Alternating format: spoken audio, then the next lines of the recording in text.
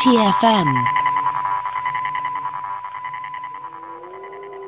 Hi, this is Michael Dorn, Lieutenant Commander Worf from Next Generation and Deep Space Nine, and you're listening to Trek.fm.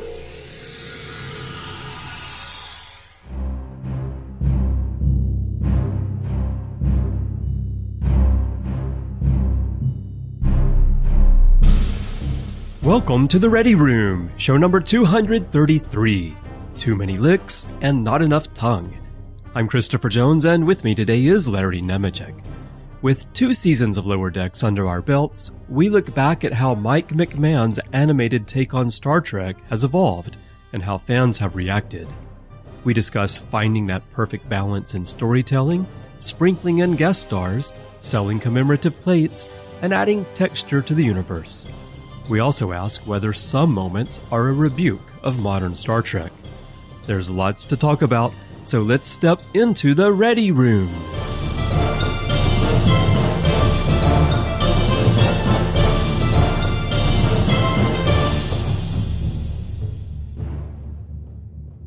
Well, Larry, it is great to see you after quite a break, and I'm looking forward to talking about Lower Decks. And, keeping with the theme, I decided to join you in your Ready Room this time aboard this Oklahoma-class ship, the USS Stillwater.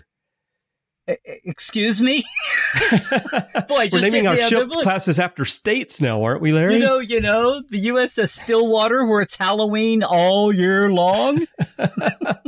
Well, I was just, I came aboard. I passed through the shuttlecraft bay on my way up here to your Ready Room. I passed your shuttlecraft. I know that, just like Riker's got his jazz theme, you've got yours. I walked by the shuttlecraft Wilkinson, the Switzer, the Stoops. Oh, yes, the killer bee. Well, yeah, actually, we've named them. They're all bees. We have the Benny for Benny Owen, and then the Bud and the Barry and the Bob, and we're trying to figure out how to get Lincoln Riley a B word so he can fit in. He can be Binkin Riley. That's his new name, Binkin Riley. There is a guy with a Blinkin Riley with a. There's a Twitter handle that's kind of a parody of Lincoln Riley. It's called Blinkin Riley. But anyway. Well, so yeah, it's been a while since we talked, and we did a Lower Decks preview before the series started. I think right before it started, and then that was for the life's pandemic been so busy in 1918. That's how long ago that was. It's a totally different kind of Lower Decks, but life's been busy, and we haven't gotten back together to talk about the episodes we've actually gotten. And now that season 2 has finished, we thought it would be fun to get together and talk, not about each episode individually. We're not going to recap 20 episodes in detail, but talk about the themes that we've seen in the first 2 seasons of Lower Decks. Right. Although, I've got this 3-volume binder set here of notes that I was going to pull out, but okay, we won't do that. That would be, that would almost be 20 hours of, and by the way, we talk about 2 seasons, which is a hefty amount to get to, but, that's 20 episodes. Which used to be, like not quite, that would be like a regular season in a strike year. Right. Yeah. I love how we've had perception inflation here where people talk about, of all the live action shows too. We talk about seasons and it's like, well, but this would have been like a season and a half. Measure it in your years, in your old years. So speaking of seasons in a strike year, second season, were you disappointed that they didn't end season 2 of Lower Decks with a Shades of Grey, like an animated clip show like they did the second season of TNG during a strike year? No, I wasn't. I was not disappointed. Like I said, this would have really been like 6 from the end of season 1 if we were going to do that. But, these are... Right. It's amazing. The other thing here, we're talking about Lower Decks and the animation. There's a lot of things here. What is, people were worried going into Lower Decks. I wasn't. But people were worried about animation. They were worried about comedy with air quotes. I was a bit skeptical. They were worried about the guy who did Rick and Morty doing this. And I had read, I first met, or he met me. Mike came up to me at Comic-Con about 2012 or 2014 when his book Warped, the unseen 8th season of of Next Generation, and his sense of humor in here. And by the way, there is a Beckett Mariner aboard. That's another question I have for him. Right. Yeah, is it canon for Beckett Mariner to have had a year on the Enterprise between All Good Things and Generations, before she went to DS9 and made a tour of all the big hero shows. But I had a lot of faith in that. But I think one of the things that people weren't really ready for, talking about all these transitions, was just how well it was going to translate, not only as a cartoon, and what the serialized versus standalone storytelling would be like. And it is a little manic. And I was explaining that, that first scene, I didn't realize she was drunk, even though she's talking about Romulan liquor, or she doesn't say whiskey. Romulan ale. Whiskey, yes, Romulan whiskey. Yeah. Is that different than Romulan ale? But it wasn't until, like 2 or 3 viewings later, I went, oh, she was drunk the whole time. That's because it's really off-putting when you first sit down and watch it. But it is, actually. Yeah. I was determined to watch the show, and I'll take a breath here, but I felt like overall, by the second, by the third, by the fourth shows, it had settled into something really enjoyable. And then, of course, we kind of look at it now and say, well, that ramp up that not only did we enjoy, but I think Mike is very proud of, to the fact that they replicated that formula a little bit for second season to ramp up that season, ramp it and wrap it both. It really got beyond just well done comedy and a million visual references and Easter eggs to caring about the characters and having, pathos for the characters and having the interaction and having them stand on their own. So that's a big takeaway. But I remember those early days when people were really worried what this would look like, and it was easy. And I was a little sideways about it at the beginning, but I was going to hang in there. I wasn't ever about to give up on it. Well, to give you my perspective, I was one of those people who was a bit skeptical. We did an episode of my podcast called Interface where we talked about it right as it was beginning. And I was optimistic for the series, but I was unsure how it would translate. Now, there's a lot of humor in Star Trek. People always think of Star Trek IV: The Voyage Home as being a humorous movie. But if you look at DS9, I'm a Niner, there's a lot of humor in DS9. It's probably the funniest of all the series, but it's just sprinkled here and there, and sometimes it's subtle humor. But humor can play well with Star Trek, of course. But when it's organic. When it's organic, yes. Yeah, and springs from the characters and the situation, like real life, not like laid on for yucks. Yeah. Yeah, which is why Star Trek IV works so well, and Star Trek V does not work well in its attempts to be funny. Although I think Star Trek V is a good movie, I enjoy the movie, but it's obviously trying to be funny because people liked Star Trek IV, and it's not organic and it feels forced. But in terms of Lower Decks, I wasn't sure. Now, Rick and Morty is something that I had not watched, so that was not a factor in my thinking, although I was wondering, okay, if we're going to have people that write a comedy series like that, Adult Swim type thing, coming over doing Star Trek, how is that going to translate? And then it's interesting that you bring up that first scene with Mariner, because I did a rewatch to prepare for our discussion today. And it was the first time I had watched season 1 in quite a long time. And as you said, that opening with Mariner actually is rather off-putting. It's very frantic. It's too much of an information dump right out of the gate. And it's something that once you get into the series, it's easily forgiven and it's not a big deal.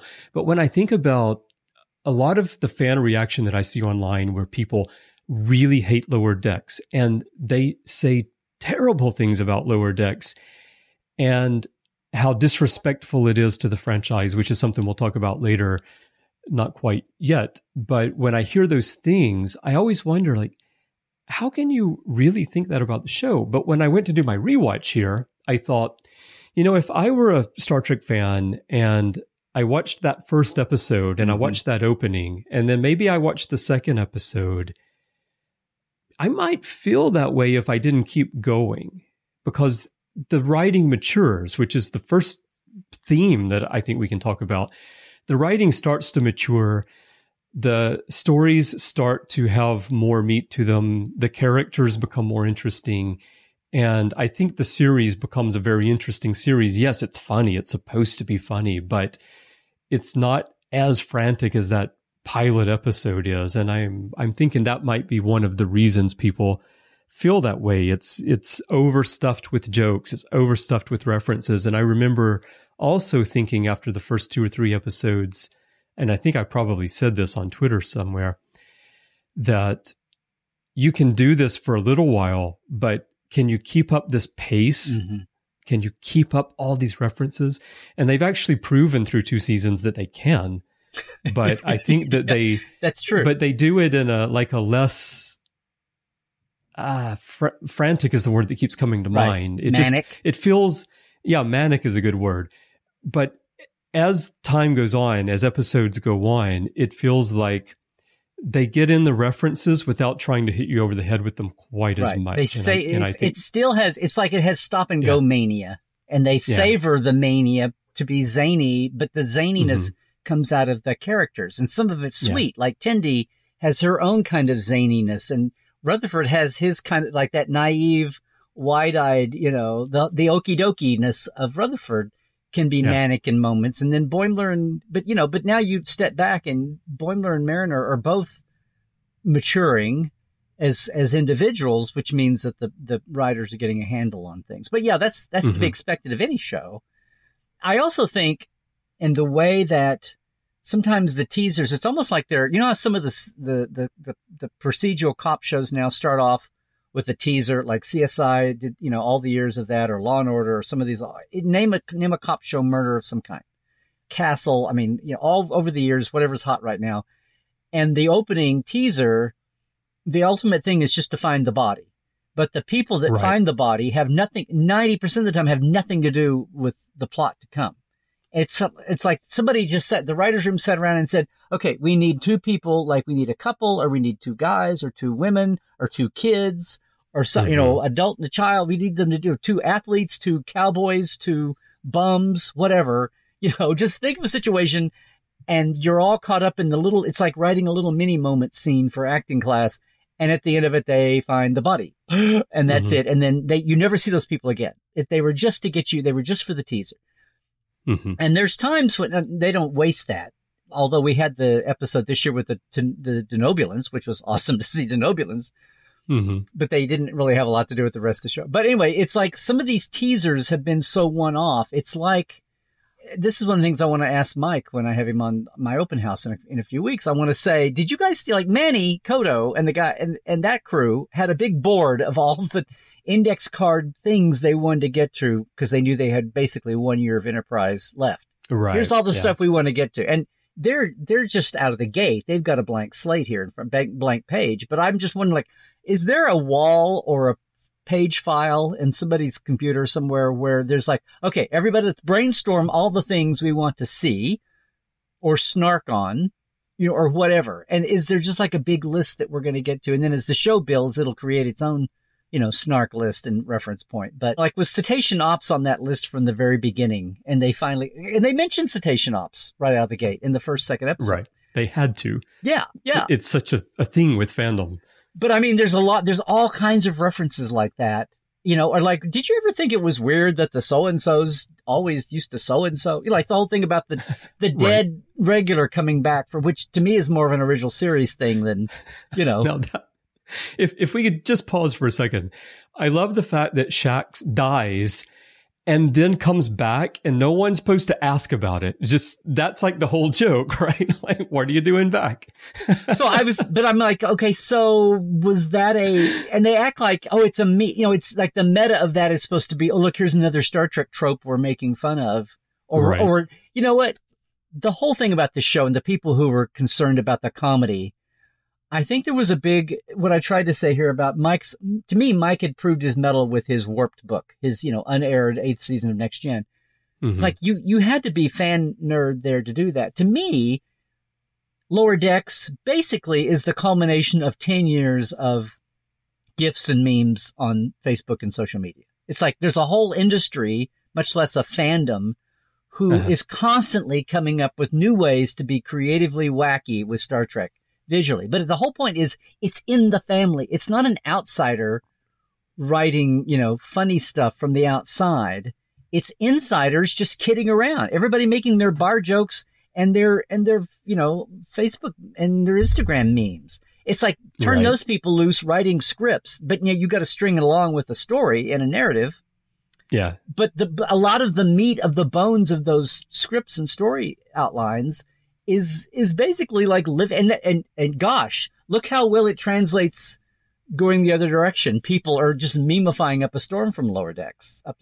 And some people don't like that kind of humor, or maybe that's not their thing. And maybe those are the people that aren't, but I think that there was such a ready, willing audience.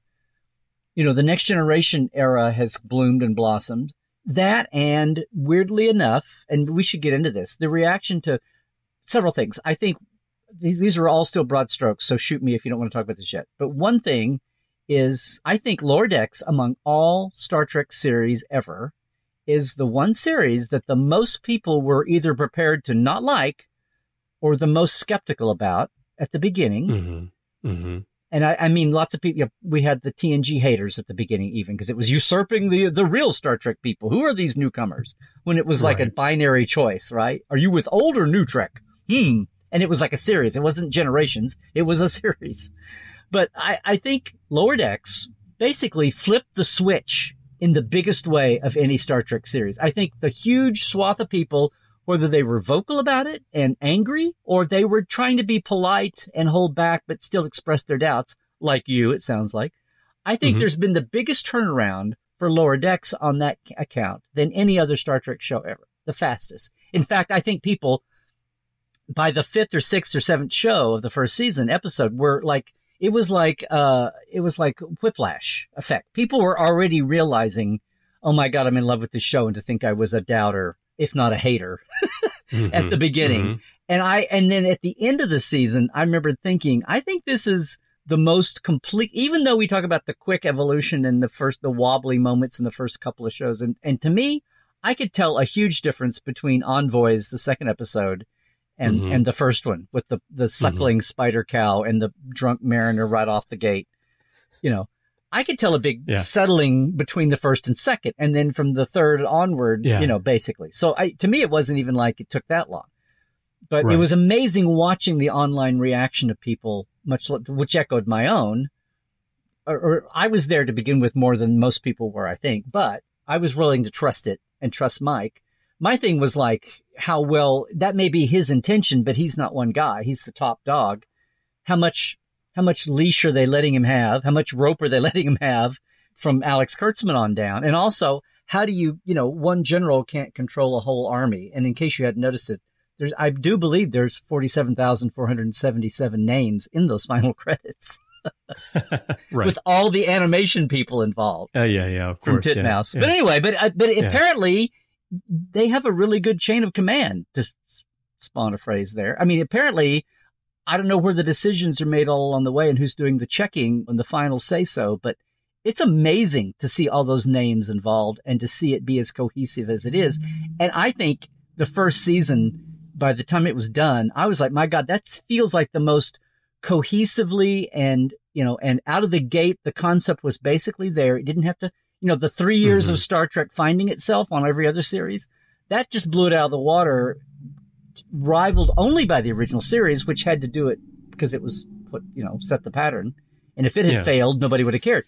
And there's times when I wonder if maybe it even outshines the original series that way, which was one of the amazing things about the season too. So it's really interesting points. I think it's easier for this series to feel solid in the first season and not take as long to find its feet because it's built on all the other series.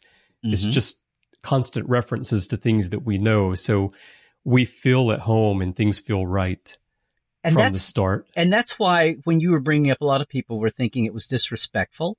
I think it's the most, and I've seen people say it's their favorite. We can get into a lot of this. It's their favorite of the modern Star Treks. Yeah, I've seen people say that. And I've seen people say it's their favorite Star Trek, period. But they're not unloving original or Next Gen or DS9 anymore. It's like this show is loving everybody else so much while building its own that it can't help but be that way, which is why when people say it disrespects everything, I'm like, this seems to be the most, you talk about the infamous words, it's a Valentine to the fans. This feels like its DNA 24/7 is a Valentine to fans. And you could almost say, you're expecting, well, someone's going to critique it and say, oh, that's all it is. It's a Valentine. It doesn't stand on its own. But, oh, no, by the end of the first season, look, it's standing on its own with its own characters and arcs and themes. Right. Okay. So that ties in both to the writing maturing, which we're talking about, and why do people dislike it? And you said love, and I've said quite a few times on Twitter that when I'm watching Lower Decks, that it is a fantastic, brilliant love letter to the franchise. And of course, I get a lot of positive reaction to that, but I also usually have half a dozen curmudgeons who butt in and tell me how wrong I am. And some of them say horrible things that trigger the Twitter filters, get their accounts suspended. And I'm wondering, like, how can you be so angry about an animated show? But I don't understand why. I can understand if someone doesn't like it. Absolutely. This kind of thing is not everyone's cup of tea. I get that completely. But the people who say that it is making fun of and belittling Star Trek, that I don't understand. I think either those people just have no sense of humor, or it's hitting some personal thing, some nerve in them where maybe Star Trek meant something really important and specific to them, and it's a very serious thing for them, and they just cannot handle anyone mixing humor in with it or what they perceive as making fun of it. Maybe it's that. Because I've wondered, because the references, the depth of Star Trek knowledge that is on display in this series could only be done by a group of people who know the franchise inside out. And not just the ready room, not just the writer's room. Right. I think the biggest shock to me, I was expecting good content, and I was expecting maybe there would be a shakedown cruise with a little bit, but I was expecting them to get there eventually, or else the thing would blow up. It's like it either had to get there, and I thought Mike could get it there, but if something in the structure of just too many moving parts to get that show together, and it just didn't fulfill its potential, and maybe it just, averaged along and wasn't great, but it wasn't horrible or whatever. But the thing but it got there, and I thought it would. The thing that shocked me the most, I did not, and this was episode 1, which kind of leavened the blow of not realizing she was drunk and just thinking it was going to be this manic all the time, was the visual. It was like, oh my God. Oh, the visuals are incredible. And I know we're going to get into that. It's a cottage industry now to Easter egg everything, and not just mentions, but background. And it is weird when I hear people say it's their favorite of the modern shows. It's the favorite of the current shows, or it's their favorite all time. I think part of that is, and some people are, I was going to say, when you're looking at your hate online about Lower Decks, not yours, but when you encounter it, every Tuesday I say, check the sources online when you get involved with somebody. I mean, can you tell, are they like bots and trolls, or are they like real people that you really know who are just really extreme? Okay, they're not people who I know, I would say, but they're people who, like you, my account's fairly public, known account for Star Trek discussion. So people see, even if they don't follow me, they'll end up seeing a lot of the things I tweet about Star Trek. And they're typically, because I think you do this as well. When you see a comment like that, typically you click through to their profile, scroll down, kind of see what else they've been tweeting to see, are they one of these people? They've got 3 followers. Oh, yay. Right. Oh, look, they joined Twitter 2 weeks ago. Yeah. So those cases, like they joined 2 weeks ago, probably a bot. But I do see people who, they've been on Twitter for a long time, but if you scroll down, they're just negative Nancy's. Everything is negative. They don't like anything. They're complaining about Star Trek, and they have nothing in their life or commentary range outside of that. It's like just relentless. That's just who they are. Yeah. And so in those cases, I tend to dismiss it and go, okay, well, they're going to complain about absolutely anything. So I don't know why so many people are upset like that. In the situations where I do find people who are legitimately Star Trek fans, and I can tell that, they do love Star Trek, but they hate Lower Decks. I wonder why they have such a negative reaction to this series that they have to butt into other people's conversations to tell people how bad it is. And that's why I think for some people, maybe it's hitting a nerve. It's something sensitive. It's something maybe we don't understand about them. Well, that's been a facet of social media modern. I mean, people who, it's one thing to, if you see people say that over and over, guys, it's one thing to not like a show or it's not your favorite, but when you go out of your way for 12 hours a day to go stomp on other people's threads, to tell the same thread 18 times in a row that you hate this, it's like, okay, we got it. Like, is there everything in your life that you don't like? Do you take the time to go where that world hangs out to tell them how much you don't like it?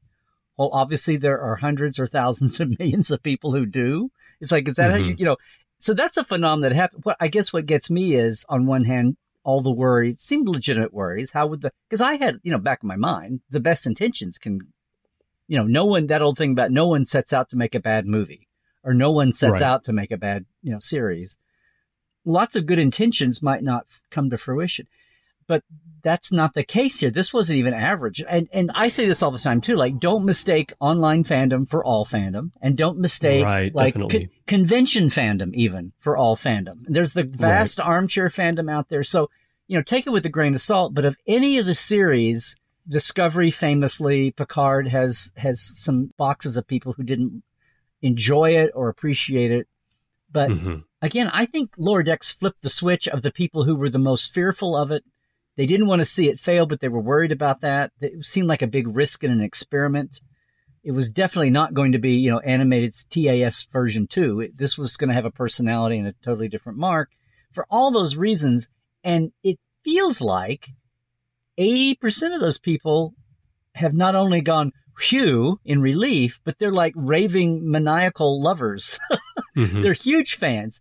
And I say this again with the caveat that convention fandom is not everything. But I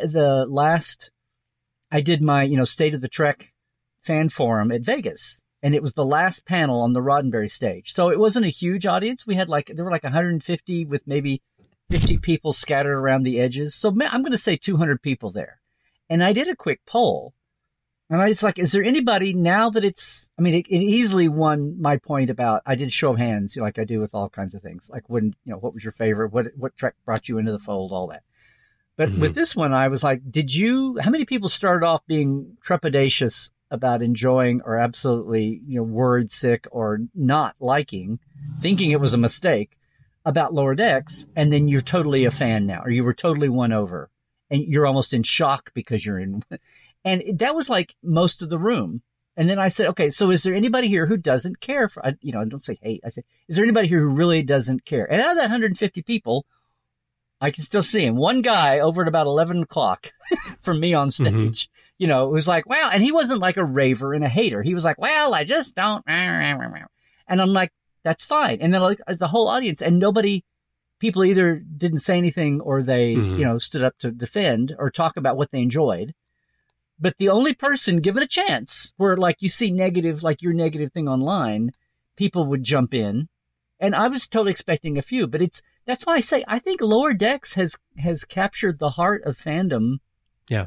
Even when they weren't expecting to be more than any of the modern shows and maybe even the older shows. And it's partly helped along by the fact that it loves all the other shows, and that helps grease the wheels, its favor with old fans. I think that's an important part of it. But I've been thinking about why this is true, what you're saying. And I think at least this is what I think the reason is. Before that, just to close out my love letter bit, I just wanted to say that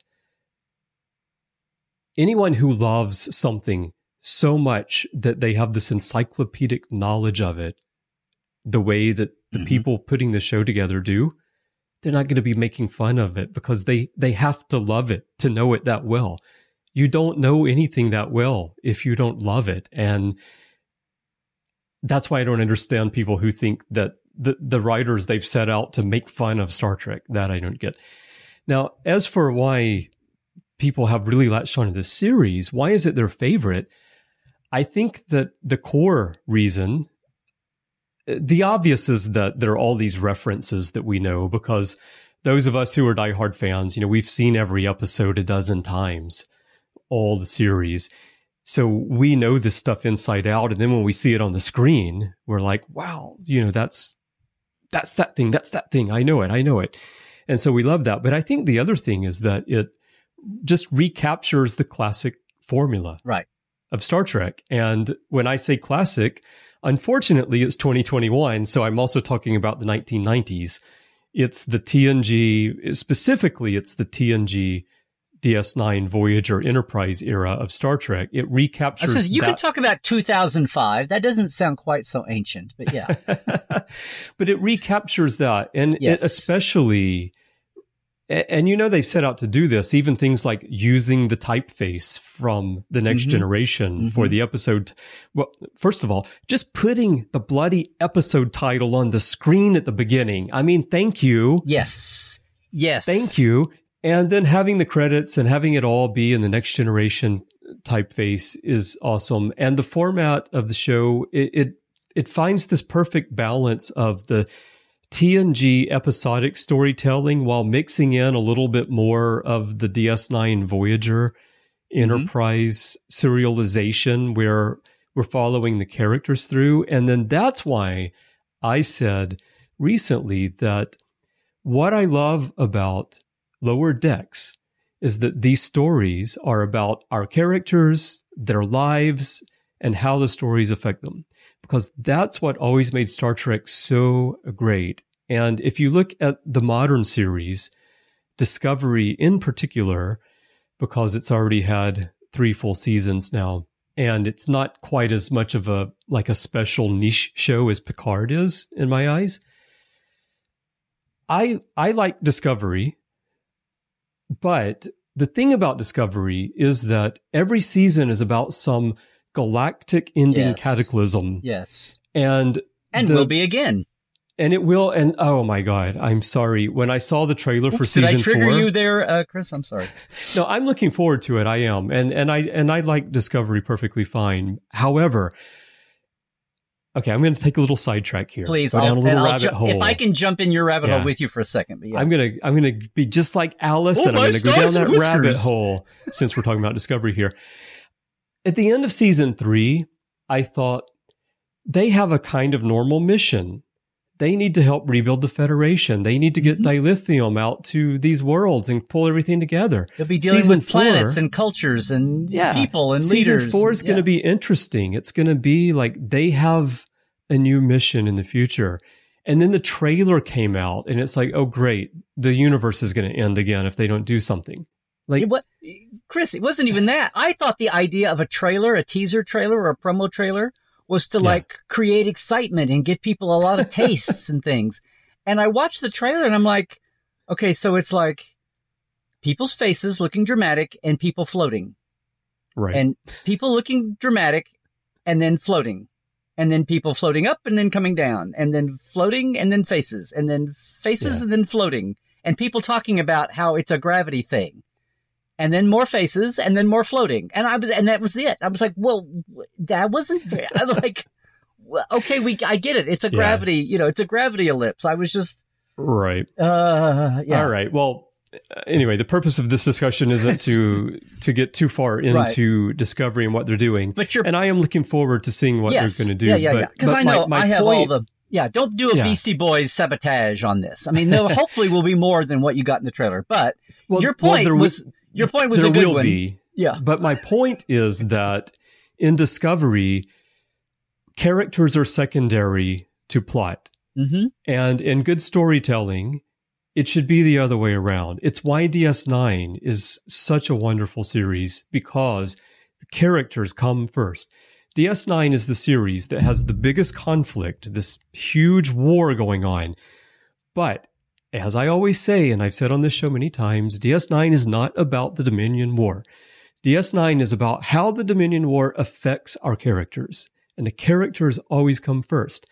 And that's what I'm seeing in Lower Decks, that the characters come first. Yeah, and while DS9 is doing that, it's giving you the most friggin' amount of characters any Star Trek show ever gave you. Yes. Yeah, exactly. Yeah. So, but I think these 2 things are why people are latching on to the series, or maybe 3 things. One is there are all these references that we know and we love seeing it and we love knowing that we got it. Mm-hmm. The second is that it recaptures that classic formula of Star Trek storytelling that is missing from the modern series. And then the third one is that characters come first. And that's, I guess, another thing that we talk about, or just the characters a little bit and how they're developing the characters through the series so that we actually care about these cartoons. And I think I'm glad you mentioned that. I was going to mention it somewhere along the way, but that whole point about what people, the very vacuum that led people to, it wasn't about the storytelling. It was the performances and the writing and surprise CBS / Paramount Plus now. But the whole Ensign Mount and, you can tell that, promoting Spock as a character was the big push out of here's the big PR plan for the year. And Ensign Mount and Pike, and he pulled Spock and number one along too. Rebecca remained along with him too. But you could tell that like totally took everybody by surprise. It was a pleasant surprise. And I said, for once, they're having pleasant surprises again, not being, bombed by the outside world and the online community. To have something go right was a nice, even as they fired the showrunners fourth of the way in. But to have something go so right that, of course, they stood up and kudos to them to go, we should take this while it's hot and have the Pike do what the people want for once. And, and if we have to bump Section 31 and everything else down the line, we're going to do this first and we're going to do this next.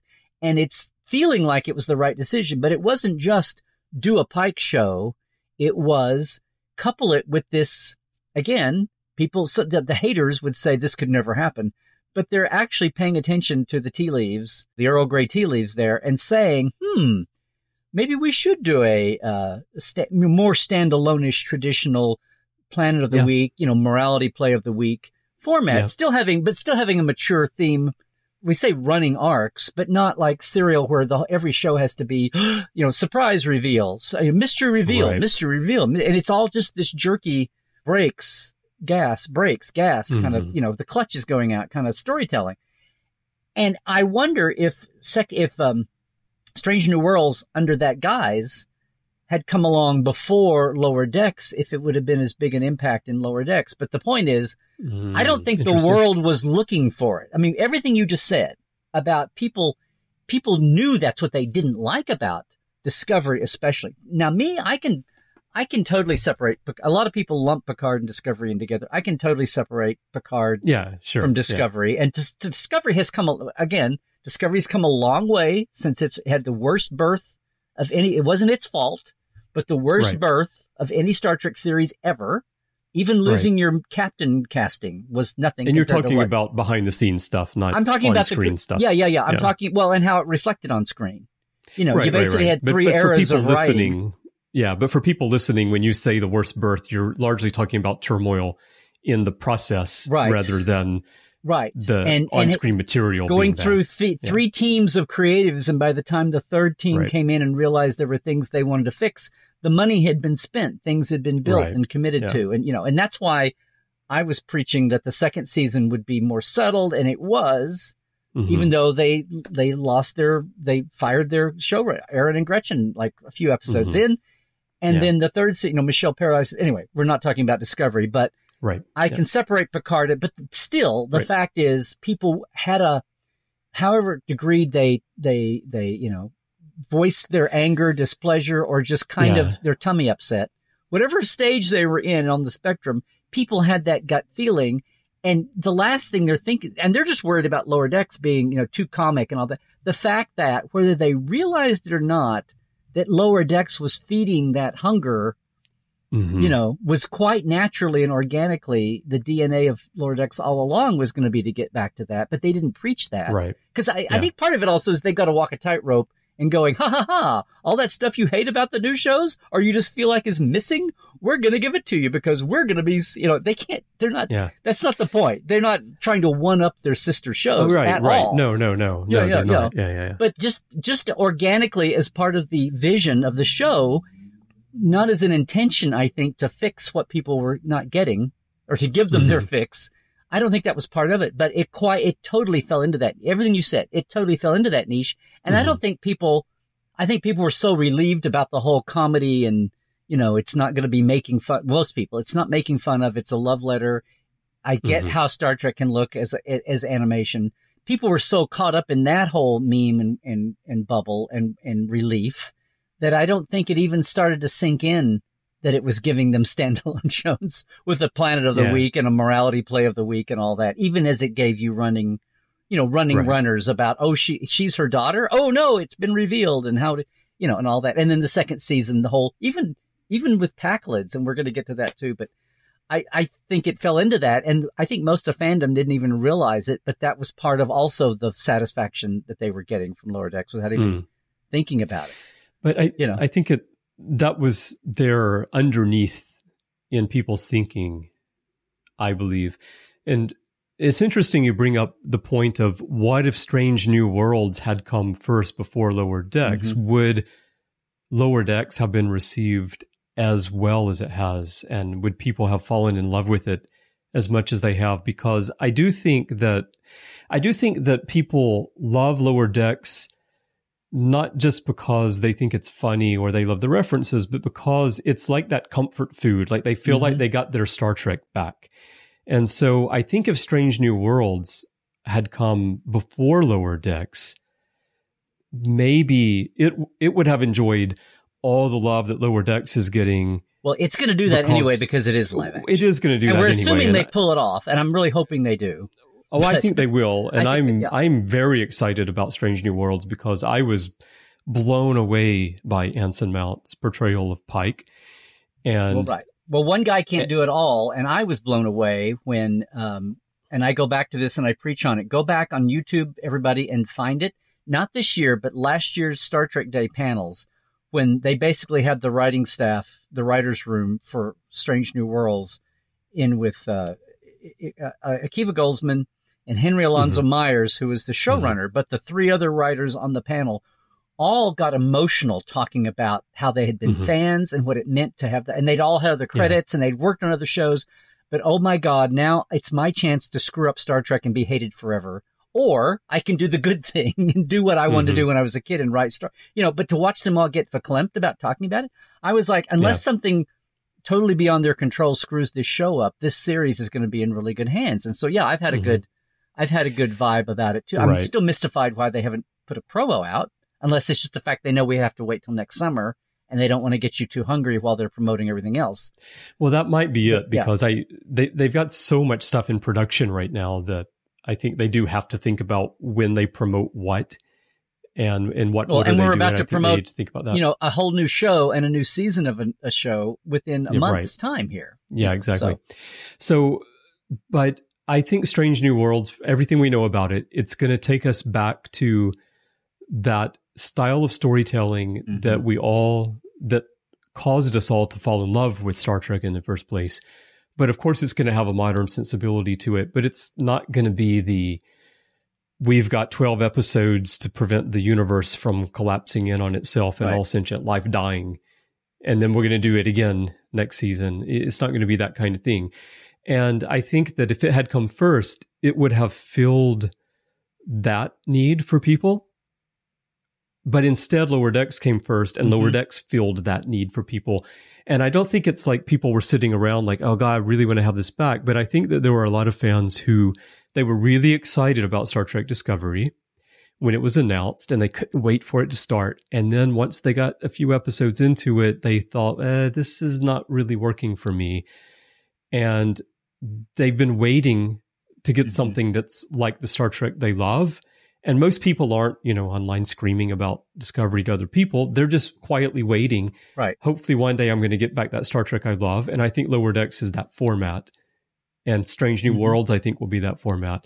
And hopefully it's sort of, I think there's room within Star Trek to have both types of storytelling. It's just that if you only have the galaxy-ending cataclysm and you don't have the morality tales and the episodic type stories, then that's where fans feel like they're being left out. Yeah. And again, we're doing Lower Decks, but that whole galaxy and a cataclysm as the years streaming serialized tone. I thought that was already like a ridiculed trope of the movie. The whole, it's the Enterprise is the only ship in the quadrant that could do this kind of, over the top drama was already made fun of and was a thing out there that was floating around every time any kind of new idea for new movie, and oh, look, it's going on into the Kelvins too. Yeah. And the idea that people are going back to that sorry, I won't go there, but I think there would still have been that whole thing about if Strange New Worlds had come first. I still think that people would have fallen in love with Lower Decks. I think it would have been. I think that's. I'm not talking about a big chunk. I think it holds its own, and it would have been anyway. And I think that glow we're talking about was maybe not anybody's number one choice anyway. So I think that's a 10 or 15 or 20% layer of adulation now that might have been lessened. It wouldn't go away. People would go, yay, it's another one that's doing this. Let me put it this way. I think that if you had the two side by side, which show has a bigger hurdle to overcome with fandom? A show with Pike, Spock, number one, Uhura, live action, yeah. Or an animated comedy series. Yeah. The Pike show is going to be the one that fans are going to be more ready to jump on board with. So what that means is that what Lower Deck has done is even more impressive. Exactly. That they've made everyone fall in love with them as they have. Mm-hmm. Yeah. And now people demanding it. People buying the T-shirts of the other week and all that. Of the Ritos. Yeah. Yeah. Let me ask you another question. Now, one complaint some people have had about Lower Decks is the nudity, which has popped up maybe more often than people think. Now, people got really upset. And of course, social media outrage happened after the whole naked time thing where it was a bit sexual. People got really crotchety about that show. Yes, they did. But it's hardly the first time we've had nudity on Lower Decks. It actually happened quite a few times. We had the all nude Olympic training center. Right. We have the sonic showers, which was like the sonic showers is big. They all nude the nude Olympic training room, men's training room was like a punchline, like a visual, a quick 2-second. And it's out at the commercial or out of the act break. Exactly. And you almost didn't get to linger on it. But the sonic group shower room is lingering. And then, but good old Boimler in his sensor bar.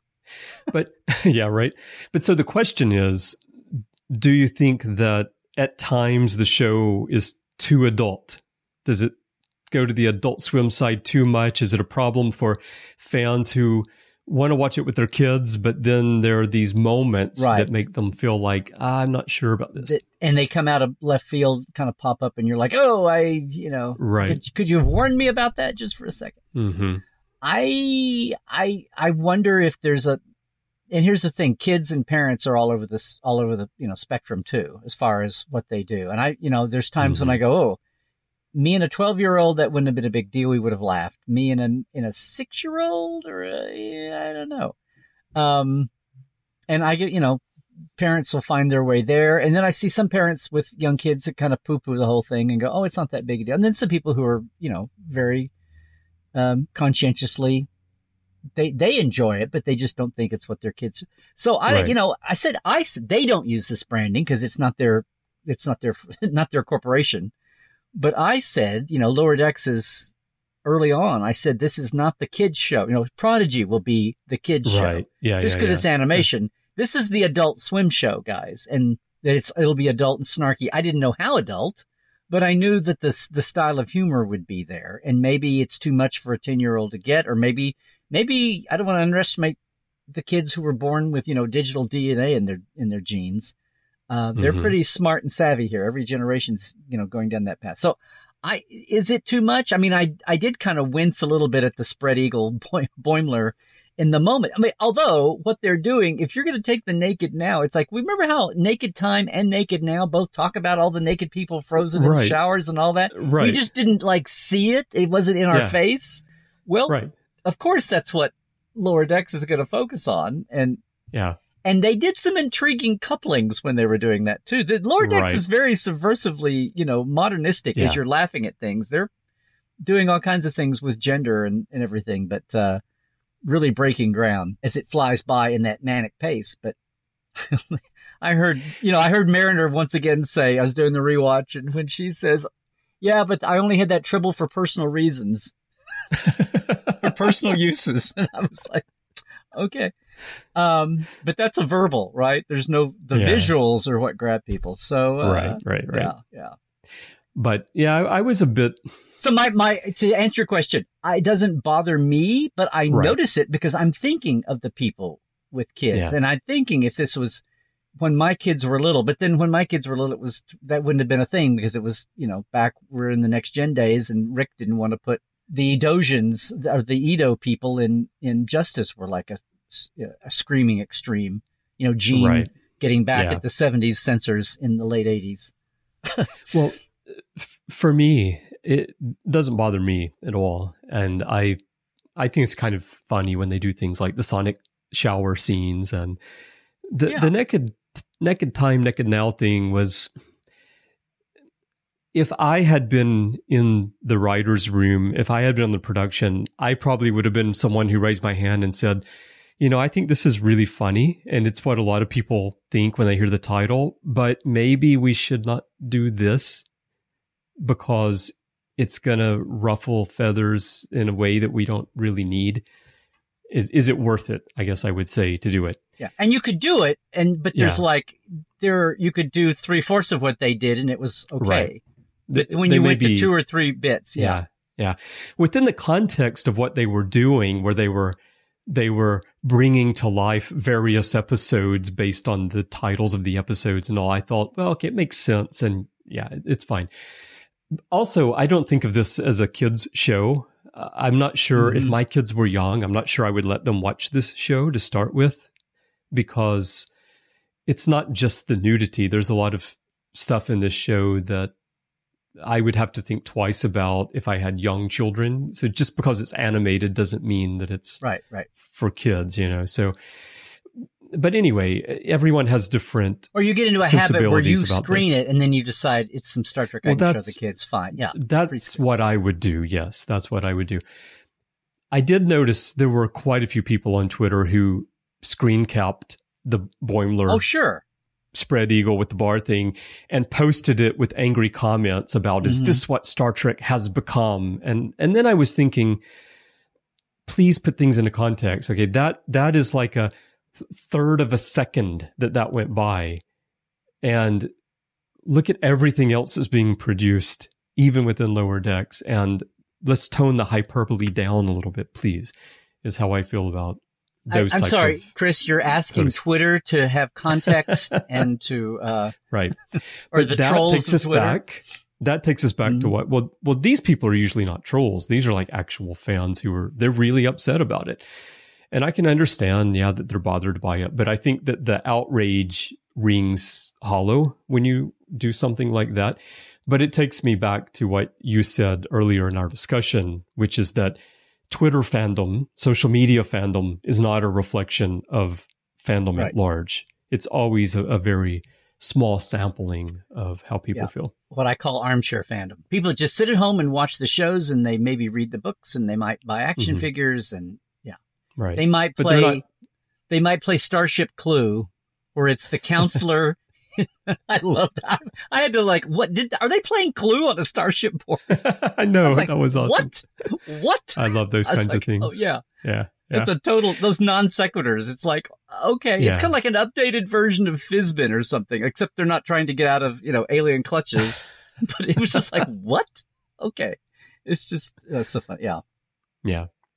So, and then there are the things, the cursing that goes on, which they bleep out, which I think is, they do it for different reasons. Like sometimes it just makes the scene kind of funny because it's so out of place.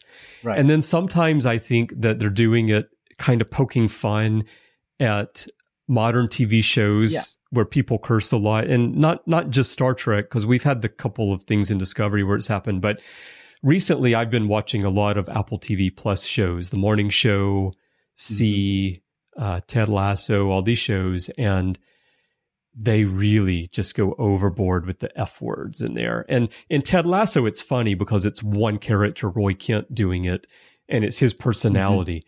But like on the morning show, it's all the characters and it's like every fifth word. And it almost makes me feel like. But that's the industry, Chris. That's the way it is when people are under high pressure situations. Well, to be honest, the morning show setting, it actually does feel a bit realistic. I can imagine that, yeah, maybe it's like that, but toned down a bit, like not that much. But then there are other shows where you could just eliminate those words and actually it would be easier to follow the story. It would be half-hour episodes, I think sometimes sometimes in Lower Decks, I feel like maybe they're poking fun at these modern TV shows that do this. And then in the case of T'Ana, who to me is like Dr. Pulaski, I feel like I can imagine if Dr. Pulaski were a new character on a new Star Trek series today, she might be like that. But in the late 80s, when she was on there, you wouldn't do that on TV. But I could totally see Dr. Pulaski's personality being that she curses a lot. So I feel like with T'Ana, I feel like they're channeling Pulaski as maybe Pulaski should have been when they do that. So there are different reasons why I think they have the cursing that they bleep out. Every time T'Ana, we get a bit of her being in the cat box or her coital hooks or whatever, the scratching, whatever the meow or running with the catnip or whatever wacky thing it is where you're going back and forth between, oh, look, it's a bipedal felinoid. I just thinking, we've come so far since Maress. It's like, it's like, it's like it's so sedate and of course that was the animated series anyway, but were they going to let Maress, like, what's the wackiest thing, they ever let Maress do? But anyway, it's just like, yay, species, we're finding out about the realm of the Cations and they're, Yeah. Well, let's move on to a few more things. We talked about DS9 a little bit already. There's some interesting DS9 references in this show, especially like actually having a model of the station. Can I just say this? So ever since, speaking of T'Ana, ever since they had the encounter where I think it was Tendi mentions Jadzia and T'Ana says, who is that? I don't know who that is. And it's like a fourth of... She doesn't know Dax, right? What did I say? Yes, Dax. You said Jadzia specifically, but we also have the other Daxes. Right. She says, I just doesn't know Dax. Right. And a fourth of fandom seemed like it melted down about that. What do you mean she... Like it was a personal insult to the memory of Terry Farrell or to Nikki DeBoer, kind of a thing. Yeah. It's like, no, it's like, to me, it's, hashtag texture, not trivia. It's like, let her not know. It's not like Dax. It's like, let's step back and look at what the real world, this is.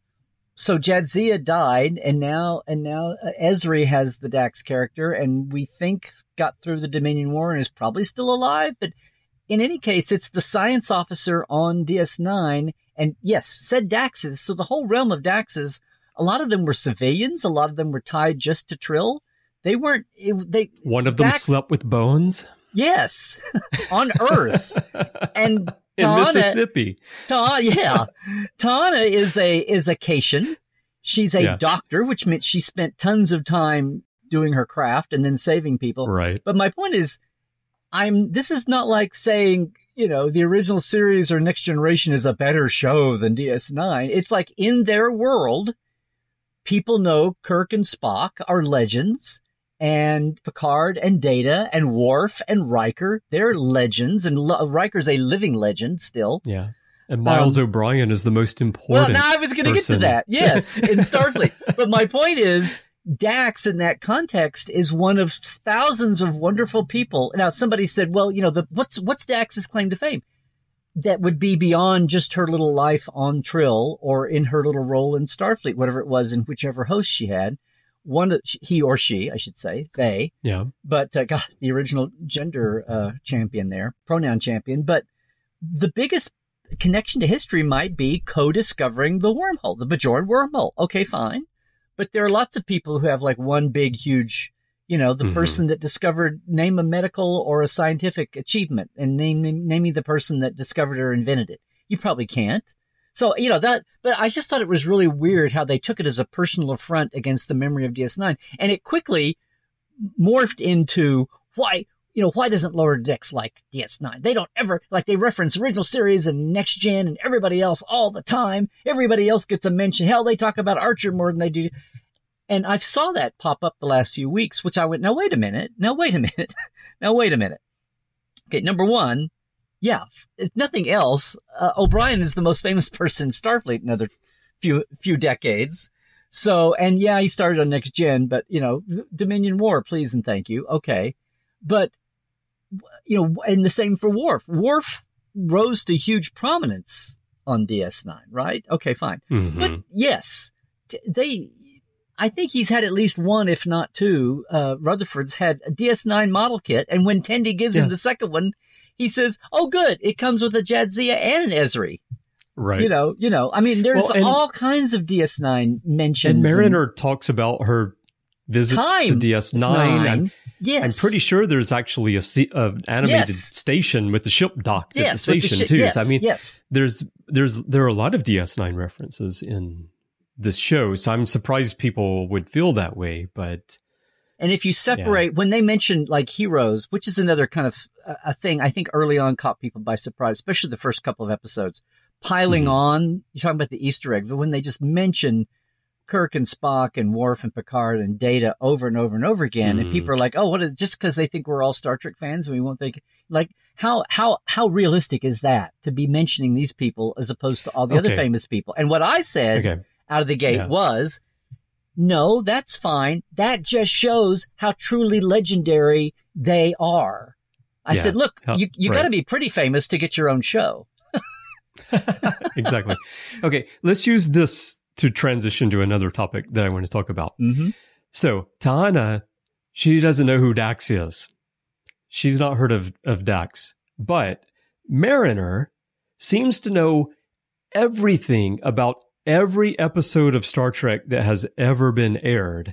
So, let's talk about the point of view for a moment here. What you mean, Chris, is that she has read the mission logs of every single damn ship in Starfleet. Is what you mean. She has, but she just skimmed them just so she knew, so she could make fun of them. That's all. Exactly. But, no, but again, this doesn't bother me, but it does. I do notice it from time to time, and I think that it can take people out of the story because you're sort of breaking this wall between the character and the writer, where you're telling the story through the point of view of largely Mariner on Lower Decks. And the references that she makes to things that happened in past episodes are sometimes just too much for any actual real person to know these things. There's the scene where they're down on the planet and they have the spears, and she's like, "Oh, spears, how's that? What am I, Kirk? Is this 20 whatever, Yeah. What is it, the 2260s? Yeah. Yeah, exactly. And that one in particular, I thought, really? That joke's a bit too much, I felt. And I think that some people who don't like the series very much, as we've talked about before, maybe things like this sometimes where it just feels like you've got a main character that's just spewing the Star Trek encyclopedia instead of being a real person in universe who should have an appropriate level of knowledge of events that happened 100 years before she was born. Yes. Now, yeah. But I will to jump in, and that kind of made me queasy at the beginning, especially the way the first episode ends. Right, where they're in there selling the lower decks, and she's spouting on. She gets into Gary Mitchell, and she gets into and she's going. She's manic herself. Even for manic shows, she's manic there at the end. But I would say, here's a case where I think sometimes we hear one person doing this and we broad brush. And yes, the scene where they're all arguing over what the exact humming tone is for the different warp engines on different ships. I thought that was funny.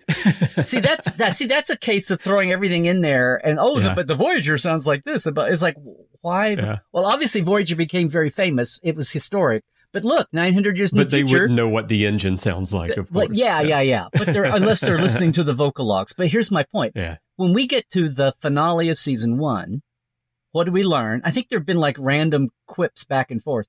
But Boimler is us. When he goes, what? You know Riker? And she's like, how do you think I got my contraband? And then when you find out that Riker and her mom basically, were either in the academy together or they served together early in their careers or whatever when they were younger, right?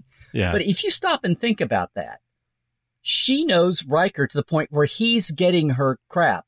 And he's like, he's playing, he's got the little Kirk twinkle himself still, to the point where, Troy's like, we're going to talk later.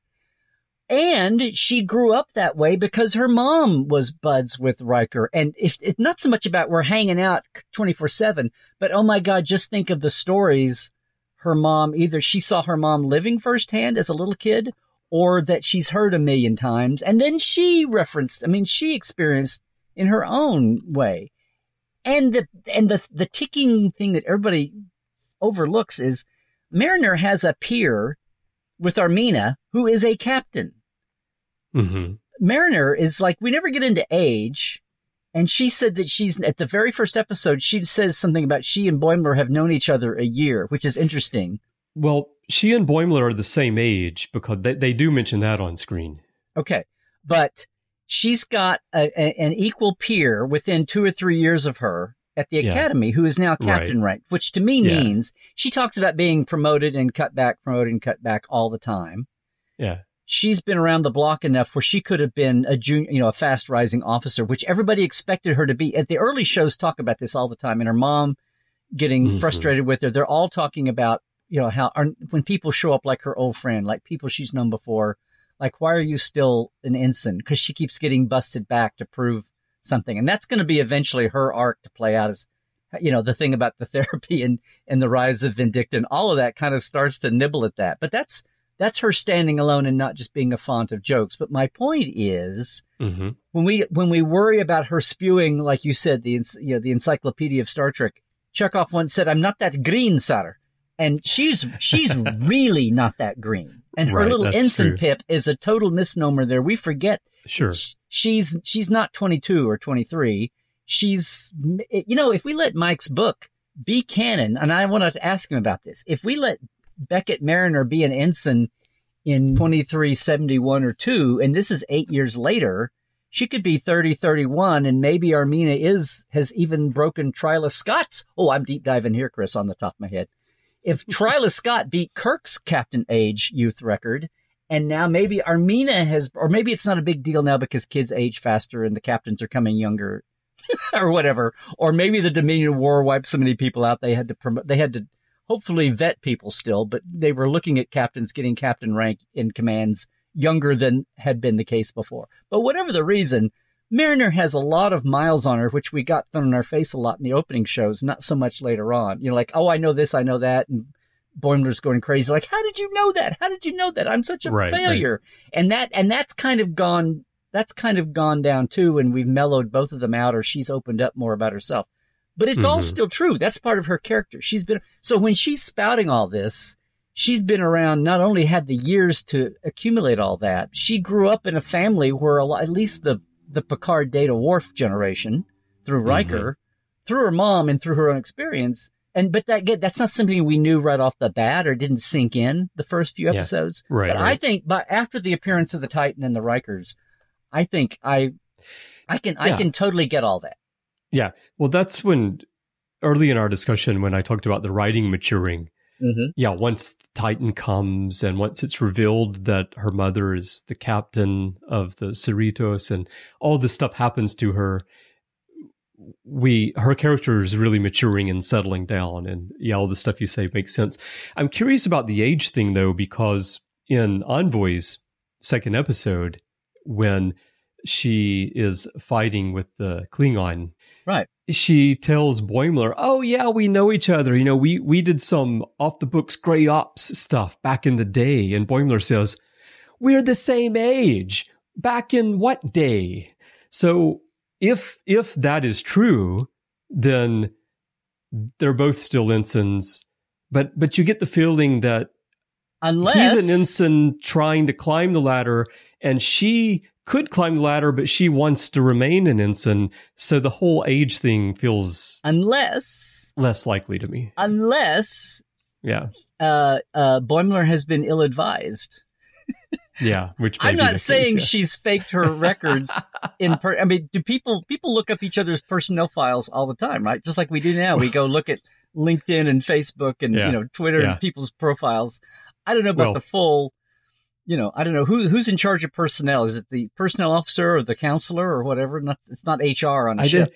I don't think it matters who's in charge. I'm pretty sure that Mariner has gone and altered her records. Yes, I think you're right, Larry. I think she's done the best, like, classic Hollywood thing of taking 5 or 6 years off her age or something, even. Yeah, I think you're probably right about that, especially given all of her experiences.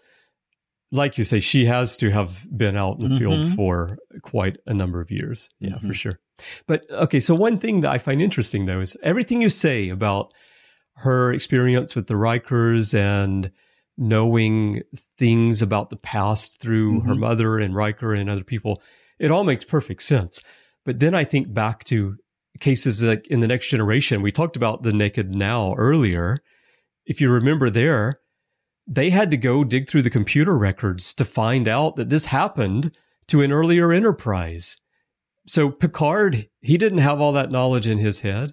And he's certainly been in service for a long time. Right. But look, in the Naked Now, Riker was the one who said, I read something somewhere. He's the one that had the vague idea and went to go look for it. So there you go. This is your 6 degrees of separation from Riker theory, right? Everybody, Riker's the center of everything, right? It is.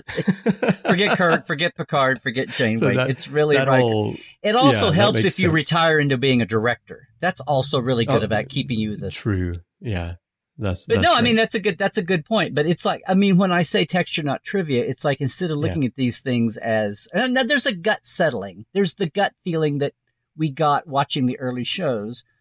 But it wasn't so much like I'm going to snap this off and, well, I'm looking at it like I'm talking about a TV dial. I'm going to click this off and go stomp out of the room. You kept watching, but you couldn't help but having those feelings in the gut. But as the show went along, it felt like if there was any smoothing and even, dare I say, retconning to do, they would do it. And that's why I'm looking, I finally sit down with Mike and have this conversation. I'm just curious about how much has been pre-planned versus what's evolved as it rolled along, and at what stages. Yeah. Okay. So while we're talking about Riker, this is a great way to transition into another topic I want to talk about. But let's say, so, I made the joke at the beginning of the show about you and Oklahoma and all that stuff. And I assume most people listening at this point are well aware that you're from Oklahoma because it's a very much land of first contact. Exactly. Where the cornfields are everywhere. The land is covered in corn. In timber country in southeast Oklahoma. Yes. Exactly. But, Riker's love of jazz is well established on The Next Generation. And of course, in the Titan novels, that theme is played up a lot. So, to the factor of 4, 5, 6, 7. Yeah, exactly. And I love the names of the shuttlecraft. There's the Coltrane you see in the background and so forth. But I love that we see Boimler on the Titan and they're in the middle of a battle. Everything's going crazy. And Riker stands up and he goes, "Red alert! I'm starting to think this jam session has too many licks and not enough tongue." Which I immediately got, as a trombone player myself, I immediately got the whole joke about licks and tongue.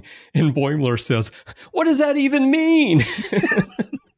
But I love that line. I love how they're playing Riker's character in Lower Decks. And the transition to another theme is guest stars. So when Lower Decks first started and we're thinking about, okay, they're going to do a humorous animated series of Star Trek, how's that going to play out? And as they go along, they're getting all these actors, actresses who we know playing their original characters, voicing their original characters. We get John Delancey has a little bit of Q. Right. And then, of course, Jonathan and Marina come in as the Rikers and the Titan shows up. And I was just curious about your thoughts about how important getting those guest stars has been to really hooking fans on Lower Decks, and also just the fact that these actors who we love from the live action series so quickly bought into this and jumped on board and are being part of the show. Can I just say, I think I have a bigger crush on animated Troy Marina than I did when she was. That's like, she's got the best bedroom eyes in that bridge to be in the middle of a crisis. And but when she says, "We'll talk later," that just slays me every time. Yeah, and then we had the Tom Paris. I mean, and I think it's even more translated into, like we were talking on the other side of the room about when the minute you saw the Tom Paris plate, two things. A, I realized that a third of fandom thought that was something cool and unique and had no idea that not only were there Star Trek plates, collector plates were like my grandma's wall. It was a thing. When we went on vacation, we brought her back a plate. So it added to her plate collection that went back to the 30s. And now I've got some, and importantly, and then it crashed. And then when I wanted to sell some of mine, 10 years ago, I went, the whole plate thing is passé now and crashed. So I think Lower Decks is single-handedly brought back A, the collectible plate market, and B, told a third of America that collecting plates used to be a thing. That's the thing. Like, I'm sure there are a lot of people watching Lower Decks and a lot of people listening to us now who don't know about collector's plates, because I don't think it has been a thing for a long time, right? But I remember growing up, go to people's houses, they've got all like the NASCAR plates, all of the best drivers in NASCAR, football coaches, football players, commercials on TV asking you to order plates. Yeah. No, my grandma would have like state plates, they'd bring back. Yeah, exactly. Yeah. But anyway, But of course, and that was a merchandising thing because they had those plates ready to go with a licensed. Well, it was funny to see people going, I wish they'd had these on for sale. The minute it was in the promo, the trailer, the sneak peek thing, it was like, well, of course they have those plates. Of course they have them on for sale. Why do you think they're putting it in here? You think it's going to be T-shirts of the week forever? No. Right. But it was great to have Robbie come on. We've got Tom Paris on the show, and it's just been... To me, it's really interesting to see who's been on. We've had Jeffrey Combs on now, of course. They're starting to stunt cast with even more and more and more, and it's good for a spike. If nothing else that week, it's the thing to talk about. And how much? Remember we were talking about the controversy of the week, like with Discovery and even Picard, and it's so good to see it's not even like the Easter egg. It's the oh my God, this is insane. Shut up and take my money. Here's a spike in buzz online moment for everything. Oh, look, it's Quark on a billboard. Oh, look, it's Tom. It's Robbie. Oh, look, it's Jeff Combs, all the way through. And more of that, more of that's coming. And they're working. It's probably like, here's the list of people we'd like to get in, but we only got a 22-minute show 10 times. So without looking gratuitous, how do we sprinkle these through and have them be organic? Right. But it is at the time. It's what I said about Picard. It's like, get out of thinking about the same people who said you're ignoring DS9. I've been the one saying, look, don't get out of these boxes of series. It's just that time. The late 24th century is the time when the majority of Star Trek we know was filmed. So you've got all those people living in that time, and they're floating around doing various things. We can catch up. Maybe they're being heroes and promoted, or maybe they've fallen on hard times, or like Seven and Picard or whatever, or each of my God. So, and Hugh, but it's just a chance to revisit all those people without having the overhead and the weight of having them be regulars in a series, or, crafting something totally around them. It's like I say, use the universe. It's another hashtag. It's like they're there, and it's not fan service. You've got 47 other characters who walk in and out of shows with and without lines. Why is it so crazy to have people who had stature at some point? And even if they're like one-off baddie villains, and not everybody's a Q, but but apparently Q's Q still, because he's been back in Picard. But there are lots of, they make the one-off references, and for a lot of people that's cool, or maybe that's too much sometimes, depending on the situation. But not to just have a mention, but then to have them actually be embodied or whatever. Right. But in the case of Jeff, just having him. The joke about Jeff is he's been 47 different characters on every show. Secretly, Jeff was on the original series when he was 7. Did you know that? Well, he was Nomad, right? He was the other. Yeah. He had a scene as Clint Howe as Baylock's servant, but they had to cut the scene out of Corbomite Maneuver. Not many people know that. Yeah. So that's what that was. Yeah. But I feel like Lower Decks would be loved regardless, but bringing in all these guest stars, I think, has made it even more loved. But also it lends a legitimacy to it, to the people who want to say, like, well, and this I encounter quite a lot online, actually, the famous debates over what's canon. people say, oh, Lower Decks isn't canon. Why is it not canon? Well, because it's animated. Okay, so, okay, and I think that this adds even more legitimacy to the show when you have all of these characters coming on and you have the original actors, and especially with the Rikers, when you've got Will Riker and Deanna Troi Riker, and you've got the Titan on there, and they're bringing back characters like Sonia Gomez shows up, right? And animated Sonia Gomez. Yes. They're bringing all this stuff back, and I think it adds with the original actress voicing, Licia Nass. And it adds a legitimacy to the show that it might not otherwise have. And also, these characters are important to the actors as well, and they wouldn't simply come back just for anything if they didn't believe that this was Star Trek and it was appropriate for this character that they've spent so many years of their life building. Then they wouldn't do it.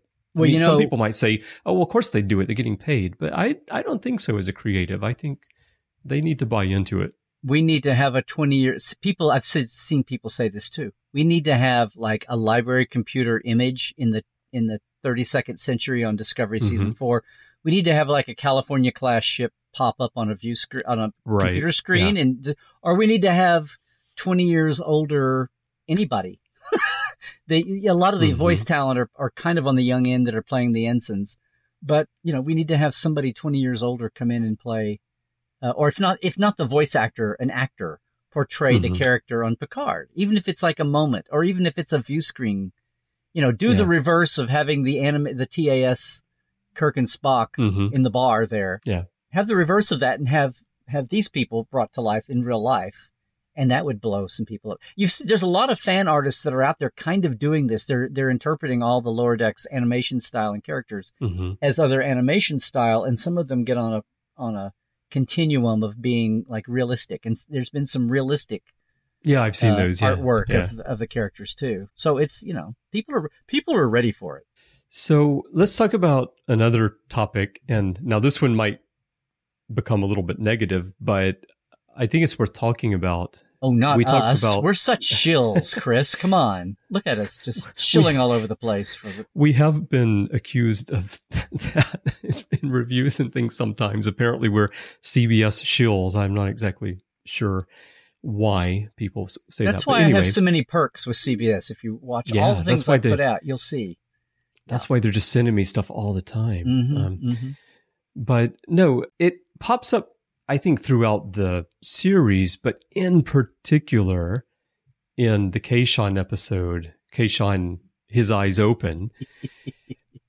Sorry, I'm laughing. I'm smiling. There's a lot of dialogue, mainly coming from Boimler. He's the one that delivers most of it, but there's a lot of dialogue in that episode that feels a bit like a rebuke of Discovery and the modern approach to Star Trek. And they talk about... You'd better have some facts to back up this supposition, mister. Boimler talks about why he joined Starfleet. And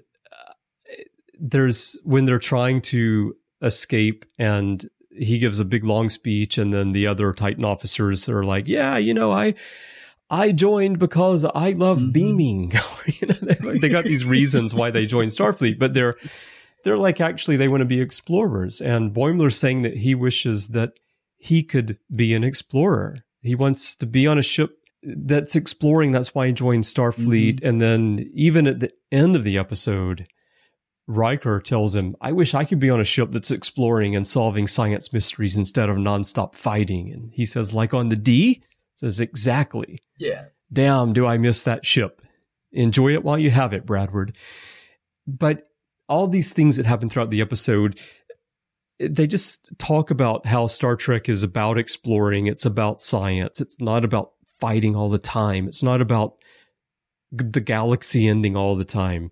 And it really feels like they're saying, hey, can we kind of roll back what we're doing with Star Trek right now with these newer series and get back to telling stories about the characters and about science and about strange new worlds, which we'll get in this new series. That conversation you quoted was between Boimler and Riker, by the way. Right. Yeah. Right.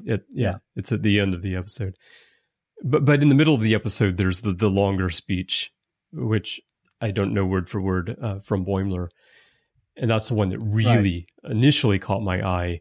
And then on a rewatch, I notice how throughout the episode, there's commentary from multiple characters along these lines of, hey, let's get back to being explorers again.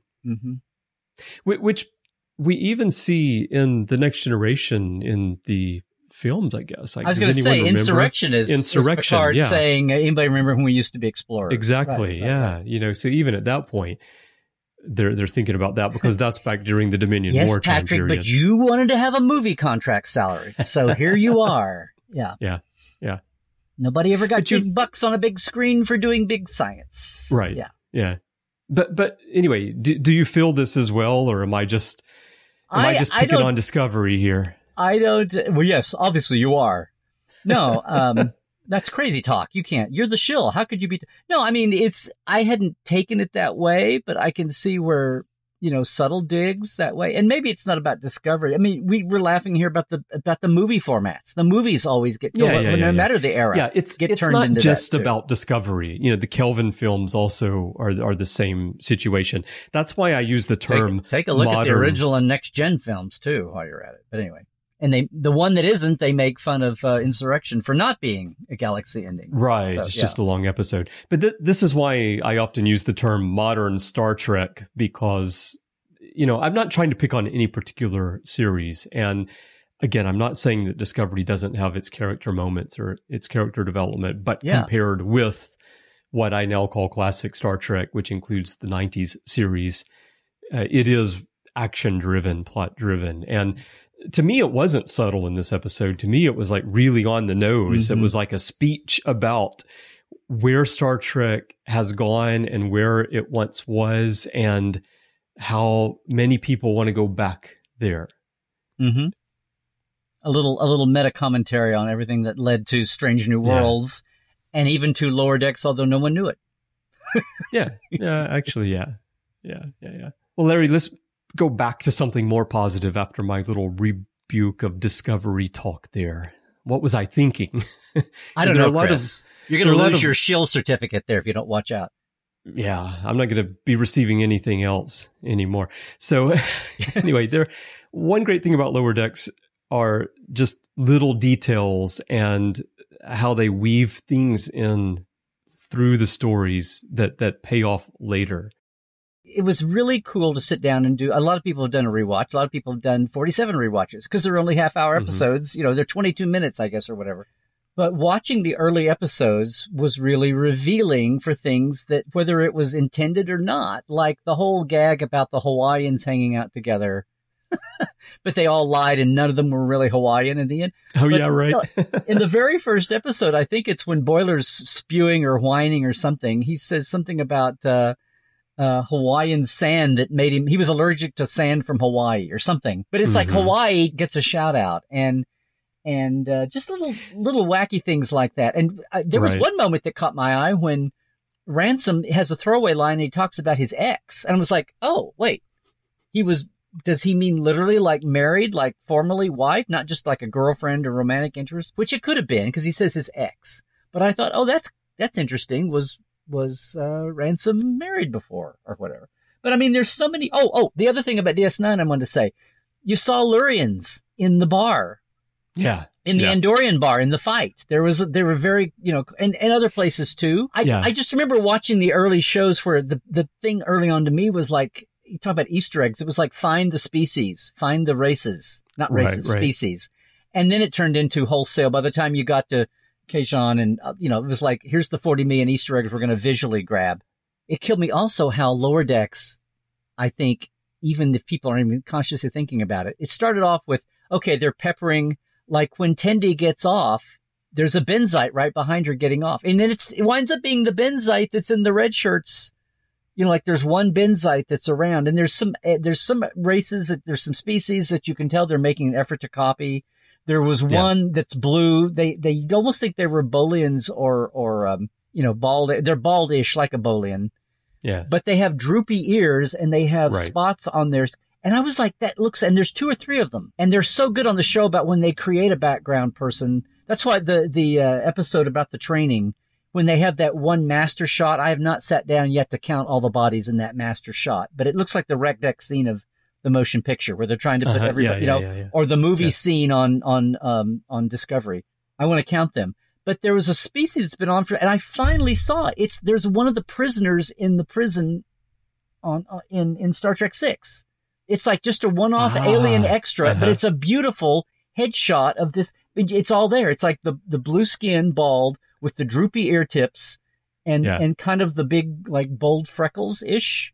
Right. And kind of an older, I was like, look, somebody saw that fly by and went, let's use that one for one of our, and that's a whole thing about how those, but what's great is when you see those and you see even the humans, like there's the curly-headed guy, or there's the girl with the visor, or there's the Andorian girl and Jennifer. Woman.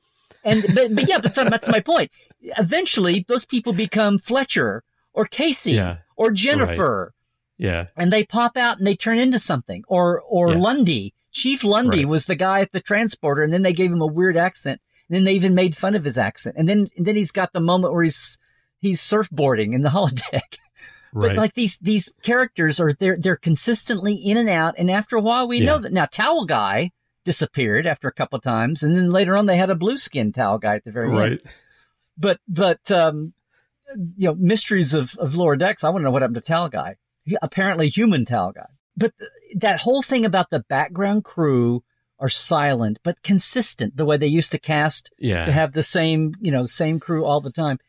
Even there's a guy that's an homage, we decided finally, to Michael Braveheart's Martinez in sickbay. They call him Westlake because he's named after the composer of the show, Chris Westlake, I think. But there's a Nurse Westlake, but it's an homage. It's a caricature. It's a cartoon version of Michael Braveheart's Nurse Martinez, who was with Pulaski and then Crusher through the rest of through the series in the first two movies. But they do that detail.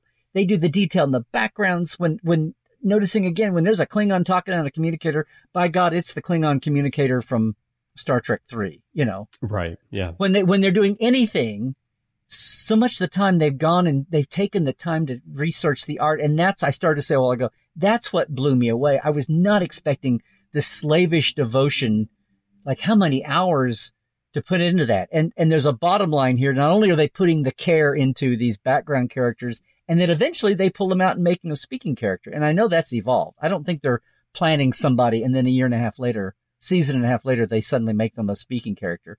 But they're looking at the group and going, oh, let's do this. But the bottom line to all of this, the writing maturing and the care that's gone into this, and there's been so few continuity missteps, whether it's like, one of the first ones was when Boimler's with Freeman early on and she says, watch Mariner spy on her in the first episode. And they're both looking at her glass, and people pointed out real quick. Oh, it's like right. I remember that. His badge is on the wrong side. But that happens so rarely, much less bigger things like how well did they draw a Batleth or a Mechlith, or how well did they, because Chris, it blew me away. They spent 2 years on those first 10 episodes. Now that includes the startup R&D as well as making the shows. Yeah. But it's like, my God, no wonder these feel so much more settled in writing and in look and art and everything. No wonder they feel so settled so fast. They had 2 years to spend on the first 10 and a half hours. It's amazing. Well, it's annoying, but amazing. Well, that also shows how much they love Star Trek, because they've taken the time to research in painstaking detail all of these things so that when they draw them, they're completely authentic. We have Lower Decks has the best prop department of any Star Trek series. Yeah. Just looking at Mariner's contraband cartons will, keep you going for ages, much less the Now, here's something we've talked about, wanting to get to talk to people working on the show, which not many people have been able to do yet, to find out little details like we've learned about past series. Here's one I'm curious about. Maybe this is already known or not known, but you could imagine that Boimler's badge being on the wrong side in the reflection could be intentional, because on TV shows, sometimes these little things happen as an accident when they shoot the show. So you could animate the accident to make it more authentic to an actual live action show. So are you saying that was like an early day prescientness of Gamato Mogato? Is that what you're saying there? Could be. When the ship goes meta on mistakes and things? You know, maybe one of these days, maybe we'll see an animated Sisko where his comm badge is too high up the first time he gets his new uniform. Is it on the gray or is it on the black? That could happen. A little rapture moment there. Yeah. You mentioned Lurians earlier, and that is one case where we see aliens on lower decks where the timing of it felt like it was coinciding with Discovery when we started seeing all these Lurians at the beginning of season 3 of Discovery. And now we've got animated Lurians as well. And so it was kind of like, it was almost like it was an intentional thing to remind everyone that, yes, Lurians are real. They're everywhere. Even though Discovery's Lurians are all in the 32nd century. Exactly, right. Way on down the pike. Yeah. But it's like, that one alien that you saw in DS9 all the time and you never saw another one? They're everywhere. Can I just do one shout out though for some of the wordisms and phrasings that Lower Decks has given us, and some of it's been in the glib, the manic glib conversational. They're all ensigns. They're all supposedly 22, 23 years old, just being manic. Yeah. But I one of my favorite, it got to the point, second season especially, there were a lot of funny lines, obviously, and some of them are funny because they're meta references. They're throwing away. So there's one point where Mariner says something about, she says, you don't want to go back to Earth. All they do is sit around in holodecks of growing wine and soul food restaurants. Oh, right. Yeah, exactly. And you go, well, when did they go to, Cisco's Creole Kitchen and then Picard's Vineyards. And what else do we see outside of a Starfleet office? There's another DS9 reference in Lower Decks, Larry, right there. Shh, don't, you're going to spoil their whole meme. So, just something like it got to the point though where like one line or even one phrase a week, I just chuckled. And it wasn't an Easter egg. It wasn't hit you over the head. I love the line when, Freeman, the captain, says at one point, the carpet's not always grayer on the other side, which was just so blandingly mundane soundstage, carpet on the set kind of thing. I love that, but I love the week they're talking, they're getting a little industrial vehicular there. And she says, and Mariner, I think, says something about the tractor factor, which just cracked me up. But the best one of all is when they're kind of doing the throwback to the Bonistow Rec Center and Starbase Earhart and the Dom Jot table. And this is a bar that's owned by a Tellarite. Yay, Tellarites. Although, sidebar, when we get alien races, it's including Federation members. I think it's a meme of Lower Decks that we have we have a Federation Tellarite captain named Durango. And we have Jennifer the Andorian, although she got an Andorian last name. I just love these human names on these non-human characters. But the best one was when the Tellarite bartender, there had been a big fight, there'd been damage done. The main part of the scene goes by, and in the background you hear the guy go, oh, and I just had that table rejotted. And I laughed about that for a week. Rejotted. Like the Dom Jot table had to be jotted. Yeah. And now he has to rejot it. So I'm hitting this over the head now, so I've killed it. But I think I laughed longer about that one word than I had on anything that was more obvious. But I love Lower Decks for increasingly keeping up with little wordisms like that, which are hysterical. Yeah. Now, this isn't a wordism so much, but one of the other things they do in here that I love is how they poke fun at the way that people request things from the replicator. Yes. And you always need to specify a temperature. And I love that scene where Lieutenant O'Connor is trying to ascend. He's doing his meditation, and Tendi trips and scatters his sand everywhere. And then she goes up to the replicator and she requests colorful sand, room temperature. And then there's, well, of course, the series starts with the ones where the bananas are hot. Right? Hot bananas coming out.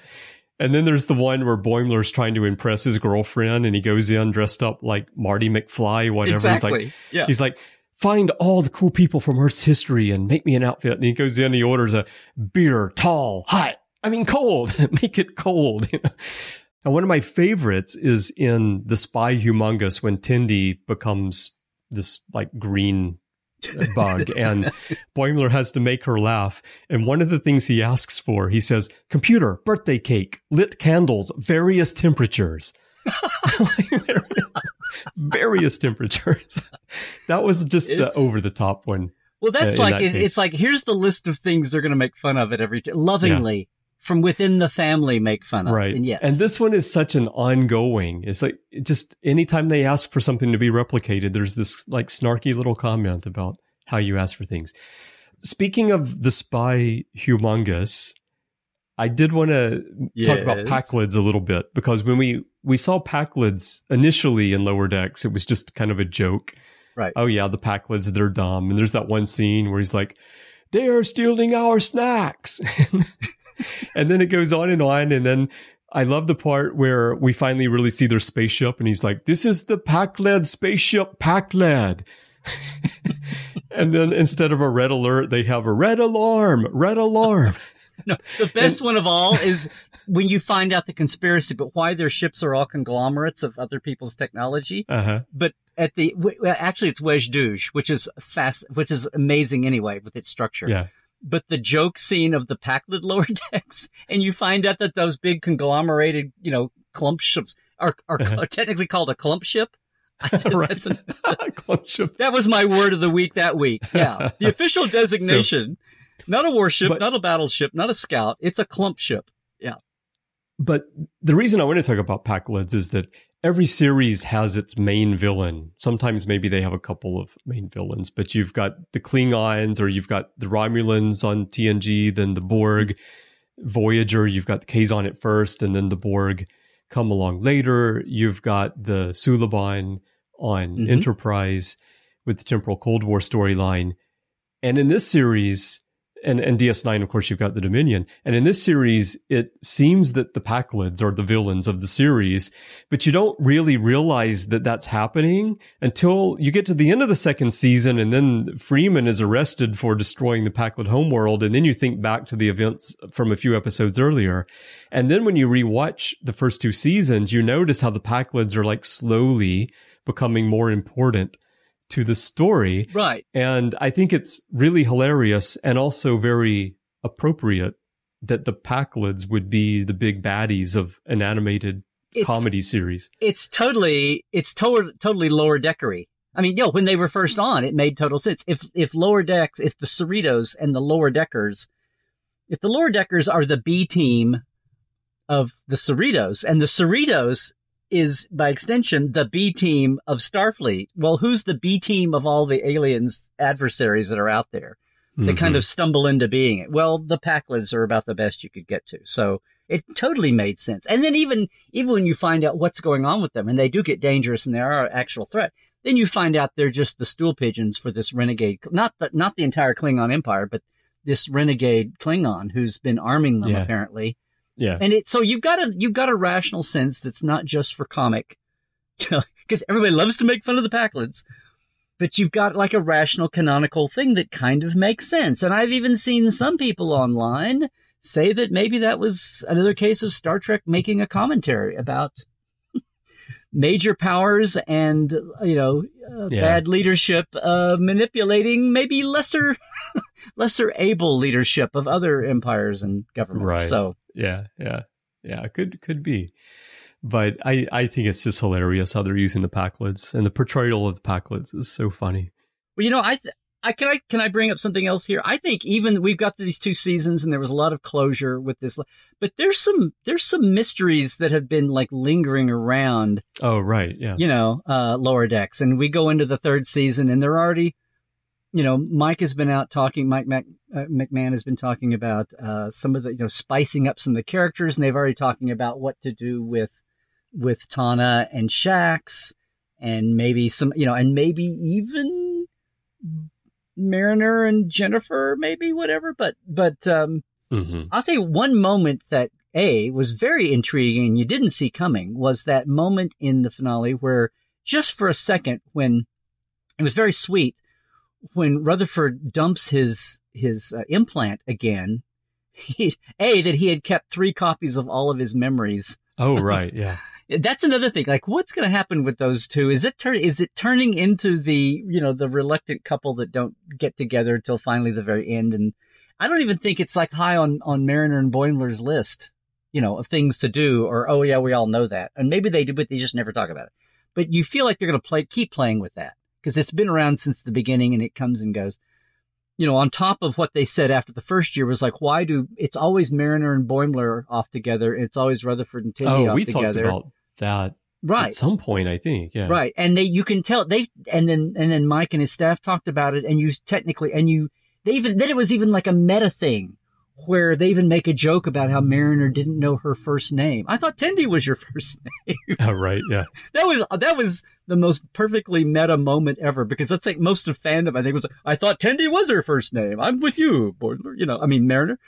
That also feels a bit like a reference to Uhura and how her first name wasn't known for so long. Oh, you're just deep diving way out the back end. But you can tell that some of the things they did a step back and looked at some basic structures of the show and went, you're right. We do need to mix this up and not just have them always walled off that way. But anyway, but the thing about Rutherford, there was 2 seconds when he's resetting his memories of her and you're just going, oh, he kept 3 copies and all that. And that's, but then he's passing out and coming to, and, when he's redoing that, there's a moment where you see the 2 shadowy figures talking about how, what if he ever finds out what we're doing? And with just very little said, you get that, A, they're in shadow because something sneaky. It's like there's some Treadstone, Jason Bourne stuff going on here or something. And we don't know. And it flies by. So it's totally just a seed that's planted that they're going to get back to in the future at some point. But then again, going back and doing this rewatch, at the very beginning, when they're introducing the character and what's going on with when you first met him, it was messing up and he was having to reset it, his implant. But they called it a Vulcan implant at the very beginning. Earlier in the series. At the pilot. Of that episode. Yeah, I'm sorry. Right. In the pilot episode, he calls it a Vulcan implant and it's malfunctioning and he was kicking it around. And that was part of the humor of the show. But in Veritas, the truth horn, the horn of candor, not canter. Happy to be here. During Rutherford's, time at the Horn, he's going through this whole elaborate Black Ops bit he did with Shax and Billups. Yeah. And by the way, shout out to the whole SCA show, the whole medieval recreationist Ren Fair show. That was hysterical and great back. It's kind of like when Geordi finally got a backstory episode on the original series. When Billups, we find out the engineer's backstory. But anyway, in those flashback scenarios when Rutherford's just saying what happened to himself on that caper, he keeps having to reset. He's having problems and he's resetting his implant there, and he keeps waking up with elapsed time going by, and he doesn't know what's going on. And early in that, he comes to again, and he's in a shuttle with 2 unconscious Vulcans in front of him, and they're all in their Black Ops. They've all taken Vulcan disguises. And he's like, what's going on? He goes, boy, you sure did neck pinch those 2 guys. And he says, I don't know how to neck pinch. And he goes, well, tell that to Spock and Spock here. But then Rutherford says something effective. Oh, I guess my implant must have taken over. And I fell off my chair because that totally flew by me in the moment. But it's like so it's not like he's consciously aware of it, but he has a vibe about it. Like it has all kinds of information. Like they come to him and say, do you have information on old Romulan maintenance and repair manuals for their ships, I probably do somewhere in here. Right. And he did, and they got the bird of prey flying. I mean, I had to watch that 2 or 3 times to stitch the story together, but it was great. But my point here is we just had that scene in the 2nd season finale that there was something ominous and not, okie dokie about his implant and who put it there actually. And that maybe he even has a false story. Very Jason Bourne about this. And there was actually a clue last season at the end of the season there that there's a lot going on there that he doesn't even go to. Even as he purges it and resets it and reboots it, it's still there in the hardwiring of it. So that's of all these things, that's a mystery that to me is that. But all these people's background, you got Mariner's background. His is still kind of mysterious. We saw Tendi's family, and maybe that's why I loved it when in Invicta, aside from Invicta being an insanely classic show, just like Wedge Douche for the structure and where they went with it. But there's the moment in in The Rise of Invicta, where she says she keeps making her an Orion pilot, and finally she says, hey, not all Orions are like, thieves and pirates. And she's like, I'm sorry. Like, then she kind of says like 95% of them are, but that's beside the point. I'm not. But then they have the episode where she goes back and visits her brother, and you see, he's totally in a criminal organization. But anyway, I'm looking for, and we don't really know anything about Boimler's family really either. So, much less more on all the cast. But that's all things that are down the line. You kind of expect that. But there are plenty of mysteries still hanging around out there about. There are a lot of mysteries, and the second season even ends on one with Freeman being arrested for the destruction of Pakled Planet, and where that's going to go, how that's going to play out. The thing about all these little points, you do have to rewatch. I mean, when the security ship with her pulls away, I so wanted Ransom to look toward the aft and say, "Mr. Shax, fire," but they didn't go there. So. You really do have to rewatch Lower Decks episodes many times to catch all this stuff, because not just the references, but of course there's so many of those you have to find them. They get the headlines, but there's so much stuff going on that even these little points, like you mentioned about Rutherford's implant at the end of the first season, a reference. A lot of that stuff gets lost in all the noise of the references, but they are building real stories. And they are planting the seeds for storylines, and there are mysteries going on that will be unraveled over time, like on any series. But sometimes those things are a little bit harder to recognize in Lower Decks because there's so much other stuff going on around it all the time. But as you rewatch, you do see those things. And one final humorous thing sort of related to that, which I did not pick up on when I watched the finale, but when I went back to do a rewatch, I noticed is that in the final episode, First Contact, when Tendi and Rutherford go down to Cetacean Ops, the dolphins really want them to get undressed and come swim skinny dip with them. Oh, you noticed that, huh? And well, that's very obvious because they're very insistent. Like, you really should do this. But what I had forgotten was that in the first episode of the season, Rutherford is on a date with Ensign Barnes, and Ensign Barnes invites him to come down and go swimming with her and some of the girls from Cetacean Ops.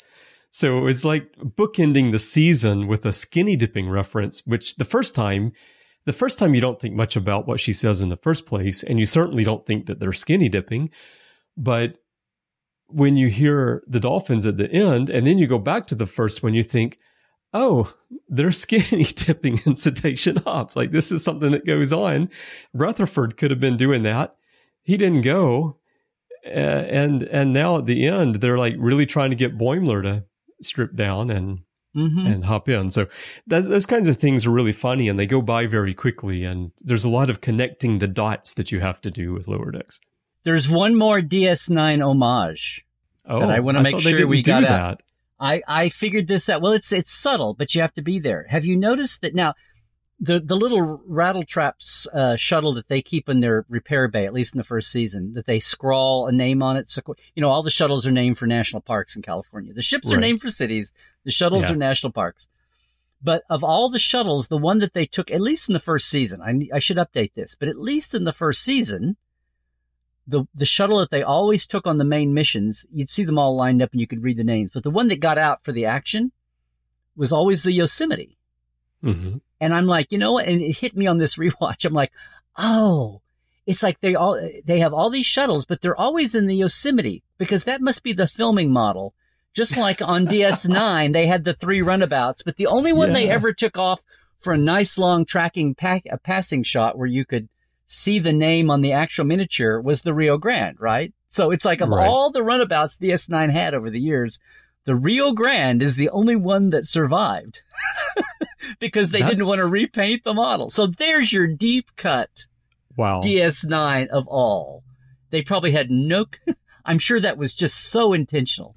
But hey, I'll take it and run with it. Yay. Plus a production deep cut where they're actually most likely referencing the realities of filming a live action series. They didn't want to have to repaint that animation file. Right. I love that. All right, Larry. Well, any final thoughts on Lower Decks? Oh, that was my final thought. No, it's amazing. Just keep on what they're doing. I think Lower Decks is great for having spawned this whole cottage industry of the Easter egg trackers with podcasts and YouTube shows. It's, in a way, it's kind of sad. It's the kind of thing the years I was doing my concordances, like on my own, and I would just sit down and leisurely go through these. I mean, that's such a Victorian-like concept now compared to the must get the Easter egg show done within 12 hours of the show airing, kind of a thing. Right. Yeah. There's a mania to have all 47 YouTubers and podcasts out. And God bless them. Everybody go for it. Do that. And some of the shows, which were a challenge. Yeah, it takes a lot of time. And some of them, like Kayshawn, his eyes uncovered. Anyway, the collectors, his eyes open. The collector's items, just people were just working on that one for days and days and days. And some of the other episodes had like so much stuff in the background. And so many of these episodes, and people have given, entire programs to dissecting all of these. But overall, kudos to Lower Decks for mixing, A, just the outright references, to B, this kind of meta in the family having fun, like not outsiders making jokes. Are you laughing with us or at us? And Lower Decks' entire team, from Mike on down, is obviously laughing with Star Trek and the Star Trek family. Oh, yeah, definitely. And that's then surprised a lot of people that not only were they worried about what the comedy would look like, they didn't expect the comedy to be so good. I was, as I said, mostly shocked that the level of visual detail was, it goes all the way from recreating a known prop or setting faithfully, or even like a wacky moment, to designing something new where it feels right. Right. But just taking that time to do that. I mean, on all these levels, and that's why, and even the levels that people didn't expect, like you said, fulfilling that kind of old-fashioned format of a show, even in this scary animation comedy format that people were worried about. I mean, it's just, as the Brits say, that Lower Decks is like ticked all the boxes. And some of them people were worried about, and some people fans didn't even think about until after it happened and realized. Yeah. So, Well, it's not a shock for me to hear people say it's their favorite, not only of the modern Treks, but it's their favorite overall. And they're not turning in their Next Gen or DS9 fan club card. They're just saying, look, it's embracing everything. Yes, even DS9. It's embracing everything, And while it finds its own way. Well, let's also acknowledge that one reason the comedy is so good and works so well is the cast. The voice cast is brilliant. Oh, yes. The way they bring the writing to life really makes a huge difference. That might sound obvious, but this could be in the hands of very talented voice actors who just don't quite elevate it to where this group does, but I think this group has just been fantastic. I can't wait to hear the casting stories for the voice act, which is a new, even the animated series was just bringing everybody over. Not even everybody. Walter, we don't have the money. We barely got George and Nichelle in here. And then having Jimmy and Majel and Nichelle a little bit doing all the guest voices. Right. Yeah. Aside from Stanley Adams and Mark Leonard as Sarek. Hey, in a sense, that just reminded me, in a sense, James Doohan was the Jeffrey Combs of the animated series. There you go. But it'll be interesting to hear the casting stories for the voice actors as it goes along. But it's been good on them for getting the voice actors out there front and center, so that even though they're the voice actors, unlike like the obviously when you have the actors, much less the writers, but the actors of the live shows, them. But they've done a really good job of getting all the voice talent for all 8 or 9 of the regulars, and even more so that. But definitely, it was all good casting, and I feel like just like the live action, like when Spock McCoy was not a thing until you saw the dailies and they saw Leonard and Dee interacting. Jadzia and Worf was not a thing until they saw the dailies of how Terry and Michael's sparks flew, and then they started writing to that. And in lots of other cases too. And, they're being animation, they're letting these voice actors, they have the freedom to do it in a booth without a lot of overhead. There's time ticking, but it's not like there's a crew of 20 or 30 people. It's the voice booth crew.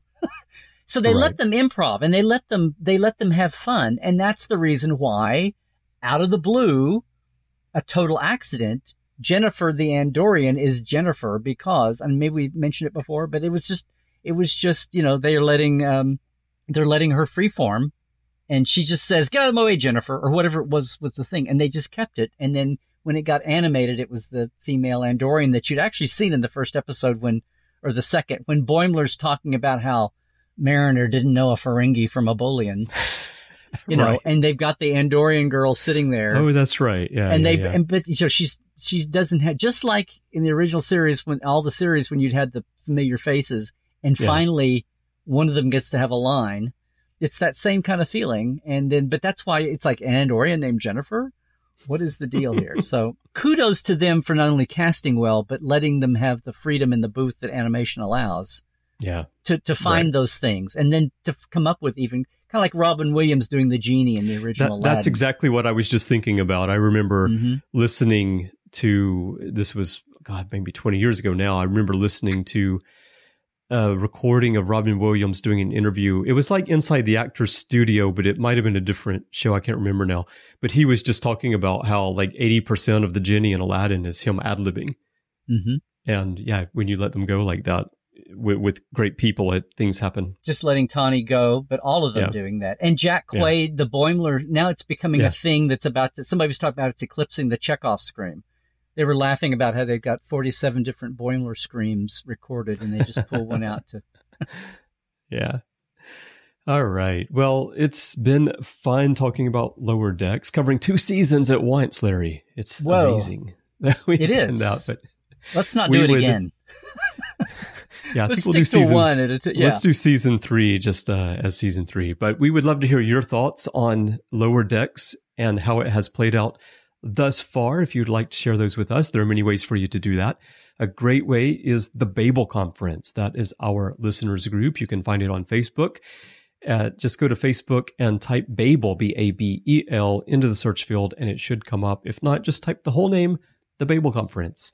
You'll find a post for this episode there, and you can talk with us and fellow listeners about Lower Decks and what we talked about here on the podcast today. That is a closed group. If you're not already a member, I do need you to answer the questions that you'll find when you join the group and agree to the rules of the forum so that I can let you in. If you'd like to send email, you can do that by going to our website, Trek.fm/contact. Use the form there. Choose to send to a show and choose the Ready Room, and that will come to us by email. And of course, you can find the network on Twitter at Trek.fm is our username, and that's our username pretty much everywhere. Now, Larry, when you're not trying to get Mike McMahon to animate you and actually put you into the 3rd season of Lower Decks as Dr. Trek himself, where can people find you? Tell everybody what you have going on right now. I feel like to keep history going, they should just make me the name of some shuttle that's going to kill Captain Freeman or something, to keep the continuity going with the Nemecek from Final Mission. Oh. No, hey, I'm right there at LarryNemecek.com, Larry Nemecek on Twitter. Every other social just about is Larry Nemecek's Trekland. I really would love it if people would come over and subscribe on the YouTube, because I put my interviews up there, but also that's where Trekland Tuesdays live at 1 p.m. Pacific Tuesdays, and Saturday mornings Live Support Live with Dr. Ali Matu that I also co-host at 10 a.m. Pacific on Saturdays, 1 Eastern.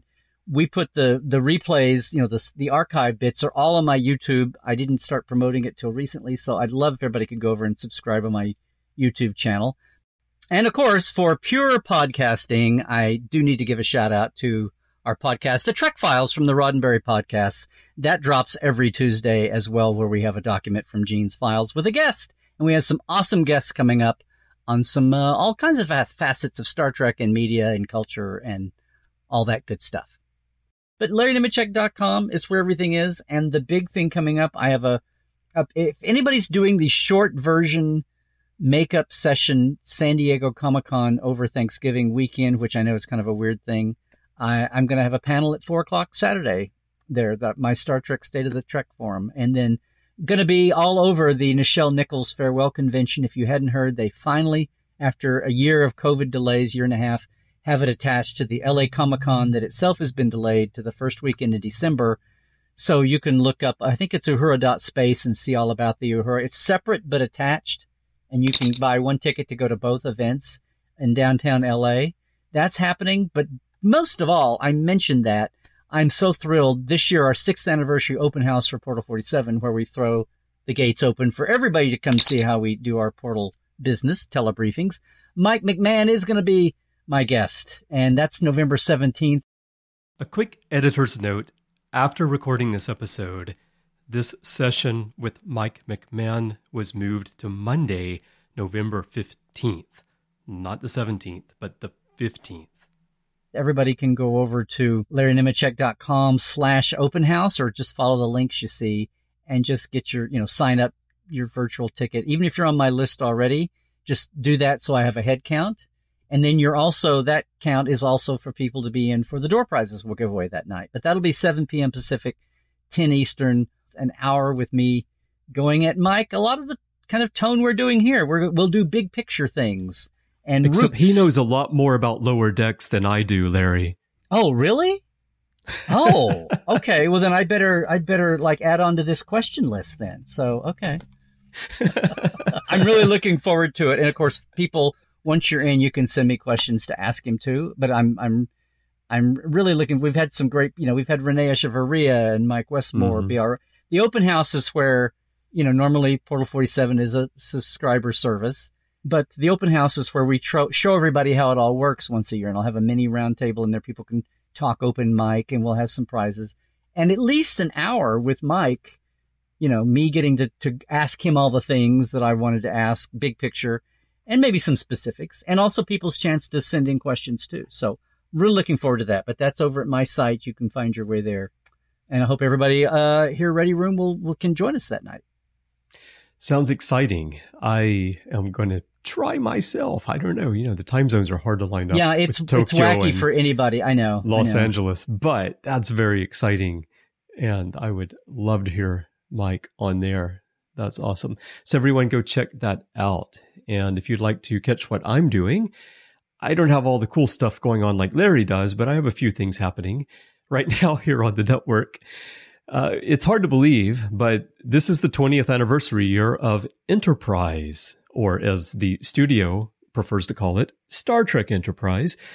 Because how else would you know it was a Star Trek series if you didn't put Star Trek in front of the name? But this is the 20th anniversary, and Matthew Rushing and I are doing a 20th anniversary rewatch of Enterprise, and we have new episodes of Warp 5, our Star Trek Enterprise podcast, which I started, I don't know, about 8 or 9 years ago now, I think. And I've come back as the host, and Matthew has joined me. And every week we have a new episode, and we're just going through one by one, talking about each episode of Enterprise. Right now, the podcast episodes are dropping on the same air date as the original episode 20 years ago. I was going to ask you, because that's right. Yes. Right. Yes. Yeah. Now, of course, that will change when we get to season 2, because we don't want to take 4 years to go through the entire series. But for right now, we are dropping episodes so that they match the original air dates of Enterprise. And we're having a great time. If you listen to Matthew and me on the Orb, where we talk about Deep Space Nine, it's the same kind of discussion, but we're talking about Enterprise instead. So join us for that. That's exciting. I can't wait to see how your February sweeps come in, Chris. Oh, yeah. Well, I'm thinking maybe I need to bring the Ferengi back, have a few tricks up my sleeve like that for ratings. And just don't call them Ferengi. Well, I'll never mention their name, and I'm also not going to say anything about the Romulans, so don't worry. No. Or Borg. Or the Borg. Mm-hmm. But that's what I'm doing right now. Also, Matthew and I do literary treks. Bruce Gibson also on literary treks, talking about the books and comics of Star Trek and interviewing the authors. Right now, Matthew is interviewing the authors with the new Coda series, which is wrapping up the 24th Century Lit universe, which is really cool.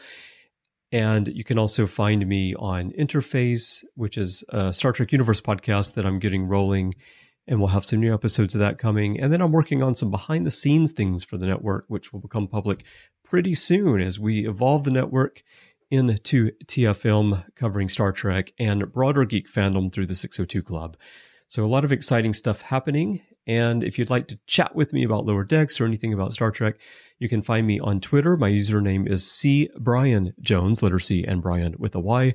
That's my name everywhere in social media, but Twitter is where I'm most active. And of course, you can find me in the Babel Conference, as I mentioned before. If you'd like to help us keep the Ready Room and Warp 5 and the 602 Club and Literary Treks and all this stuff going, we could definitely use your help right now through Patreon. If you go to patreon.com/TrekFM, you can find out how to support the network. You can become an associate producer of your favorite show, get involved in other ways. We really do need your assistance right now with the funding of the network and our bandwidth and our hosting costs and all of that coming out of the pandemic. And I would like to thank everyone who is supporting the network right now. We really could not do this without you. So thank you very, very much. All right, Larry. Well, that was great. I got very animated talking about Lower Decks. But like you said, next time, let's just keep it to one season at a time. Sounds good to me, Chris. I'm kind of exhausted. In fact, I really think it's time to stick a Packlid, not a phaser, just a spear in it. Because the Ready Room is done.